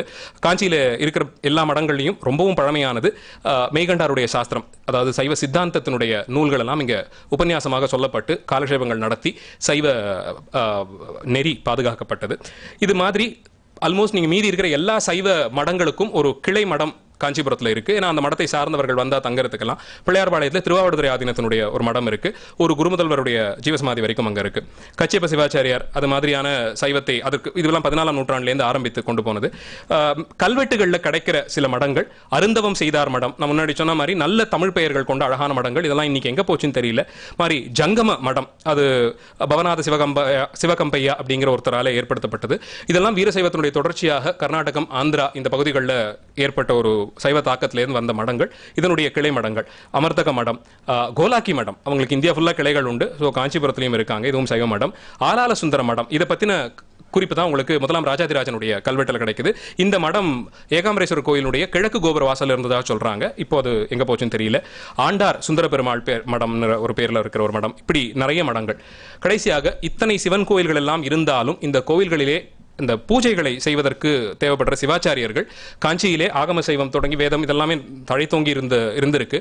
அதிலே சிவாச்சாரிய பெருமக்கள் மகா ஞானிகளாக இருந்து நித்திய சிவபூஜை செய்து சில இடங்களில் தொண்டாகவே அந்த சிவபூஜையை செய்து சைவத்தை காப்பாற்றி வந்திருக்கிறார்கள். அதில் முக்கியமான அட்லீஸ்ட் தெரிஞ்சுக்க வேண்டியது கச்சியப்ப சிவாச்சாரியர், கந்தபுராணம் பாடிய ஆசிரியர். இவர் குமரக்கோட்டத்திலேயே இவர்கள் பூஜகர்களாக இருந்திருக்காங்க பரம்பரை மிராசிலே. இவருடைய தகப்பனார் காலத்தியப்ப சிவாச்சாரியர், அவர்கிட்ட இவர் ஆகமங்கள் எல்லாம் பயின்றார்னு சொல்லப்படுகிறது. வீரசோழியம்ங்கிற நூல்லேருந்து நமக்கு குறிப்புகள் கிடைக்கிறது. கந்தபுராணத்தை 6 கண்டங்களாக பெருக்கி குமரக்கடவுளுடைய அவதாரத்திலிருந்து ஆரம்பிச்சு எல்லாத்தையும் பாடி முடிச்சு கொண்டு போயிருக்கார். நிறைய மகான்கள் சைவ அடியார்கள் பலரும் காஞ்சிபுரத்தை வந்து தங்கி இருந்திருக்காங்க. சிலருடைய ஆரிஜினே நமக்கு தெரியல. ஏகாம்பரேஸ்வரர் கோயிலில் ஒரு 30-40 வருஷமாக இருந்தார். பல சித்துகள் செய்து அங்கேயே ஜீவசமாதி அடைந்தார்னு ராமன் சுவாமி அப்படின்னு ஒருத்தர். அதுபோல இன்னும் சில சிவாச்சாரியர்கள், ராஜபகுருக்கள், இவர்கள்லாம் இப்போ சமீபத்தில் ஒரு 20-30 ஆண்டுகளுக்குள்ள இருந்தவர்கள். ஆகமத்திலே அவ்வளவு ஆழ்ந்த புலமையோடு இருந்து பல யாகங்கள், பல கோவில் குடமுழக்குகள் எல்லாம் நடத்தியவர்கள். இவர்களுக்கெல்லாம் காஞ்சி சங்கர மடத்திலிருந்து நிறைய பரிசுகள்லாம் அப்பப்போ கொடுக்கப்பட்டிருக்கு. அருணாச்சல குருக்கள் ஒருத்தர் இப்போ 2002 வரைக்கும் இருந்தவர். பல ஊர்களில் இருக்கும் சிவாச்சாரியர்களுக்கு ஆகமத்திலே சந்தேகங்கள் ஏற்படும் போது இவரிடத்தை வந்து தீர்த்து கொள்ளும் அளவில் இருந்திருக்கு. அதனால சைவத்தினுடைய எந்த பிரான்ச்னு பார்த்தீங்கன்னாலும் அது ஆகம சைவமோ இல்லை வெறும் வேதம்னே ஆரம்பிச்சா கூட வேதத்திலேருந்து ஆரம்பிச்சு ஆகம சைவம், அப்புறமா ஆதீனங்கள், சிவாச்சாரியர்கள், கோவில்களில் அதுக்கப்புறமா ஏற்படுற இந்த உற்சவங்கள் இதெல்லாம் நடத்தி கொடுக்குற சிவாச்சாரியர்கள் வரைக்கும் கல்வியில் கரையில்லாதவர்கள் அத்தனை பேரும் காஞ்சியை தங்களுக்கு இருப்பிடமாக கொண்டு வாழ்ந்து வந்திருக்கிறார்கள். இன்னும் சில அந்த மாதிரியான சிவாச்சாரியர்களுடைய பெயர் இது. அவர்கள் பற்றின செய்திகள் நமக்கு பெருசாக கிடைக்கலனாலும் அங்கொன்றும் இங்கொன்றுமாக சில புராணங்களில் சில கல்வெட்டுகள்லாம் இந்த பெயர்கள் மட்டும் வருது. அதை வச்சு கம்பைல் பண்ணியிருக்கேன். ஸோ எந்த பிரான்ச் ஆஃப் சைவம் எடுத்துக்கிட்டிங்கனாலும் காஞ்சிபுரத்தோடு தொடர்பு இல்லாமல் சைவம் நிச்சயமாக இருக்க முடியாது. சைவத்தோடு தொடர்பு கொண்ட காஞ்சி மாநகரத்திலே சிவனுடைய சம்பந்தம் இல்லாமல் காஞ்சியினுடைய எந்த பகுதியும் இருக்க முடியாது. பெருமாள் கோயில்கள் உட்பட எல்லா இடத்துலையும் ஏதாவது ஒரு உருவத்திலே நீக்கமர நிறைந்திருக்கும் உருவமாகத்தான் சிவபெருமான் விளங்கி வந்திருக்கிறார். டு கன்க்ளூட் இட், கச்சி மாநகர் ஒரு தட்டும், கடவுளர் உலகு ஓர் தட்டும், வைச்சு முன் அயனார் தூக்க மற்றது மீது செல்ல நிச்சயம் முருகே தாழ்ந்து நிலமிசை விழும் இவ்வூரை இச்சகத்தார்களோடும் எண்ணுதல் மடமை பற்றே. காஞ்சி கஷேத்திரத்தையும் உலகினுடைய மற்ற ஊர்கள் எல்லாத்தையும் ஒரு திராசிலே நிறுத்தி பிரம்மன் தூக்கி பார்த்தாலும் காஞ்சி நகரம் இருக்கும் அந்த தட்டு வலிந்து கிடக்கும். அதனுடைய வலிமை அத்தகையது. இப்படி சொல்லப்பட்டிருக்கும் பொழுது இந்த தேவர்கள் உலகத்தோடு ஒப்பிட்டாலே காஞ்சி நகரம் வலுப்பெற்று இருக்கும். அப்படி இருக்கும்போது இங்கே இருக்கக்கூடிய மற்ற சிவத்தலங்களை எல்லாம் இல்லை மற்ற ஊர்களோட காஞ்சியை ஒப்பிடுதல் நம்முடைய மடமையின் வெளிப்பாடுன்னு சொல்லி காஞ்சி புராணத்தில் சொல்லியிருக்காரு. இவ்வளவு பெருமை பெற்ற காஞ்சி மாநகரத்தினுடைய சிவத்தலங்களை பற்றி பேச வாய்ப்பளித்தமைக்கு நன்றி கூறி விடைபெறுகிறேன். ஸ்ரீ குருபியோ நமஹ.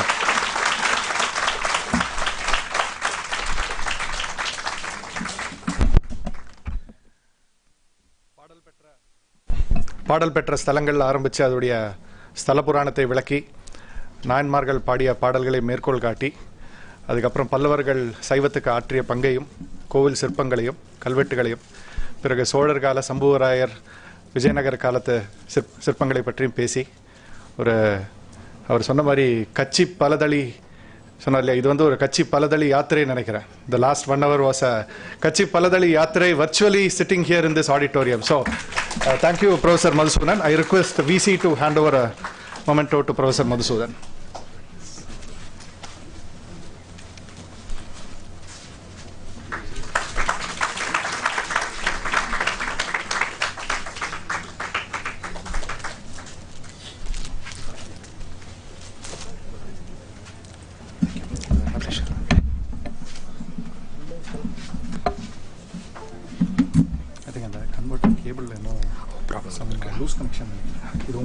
ஆமாம், அது என்னோட கேபிள். சரி, இது கனெக்ஷன்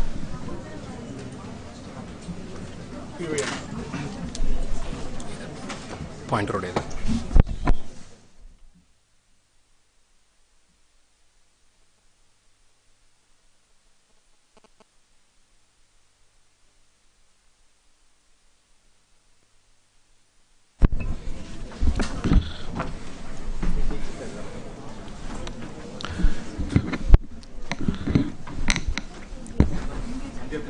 லேப்டாப்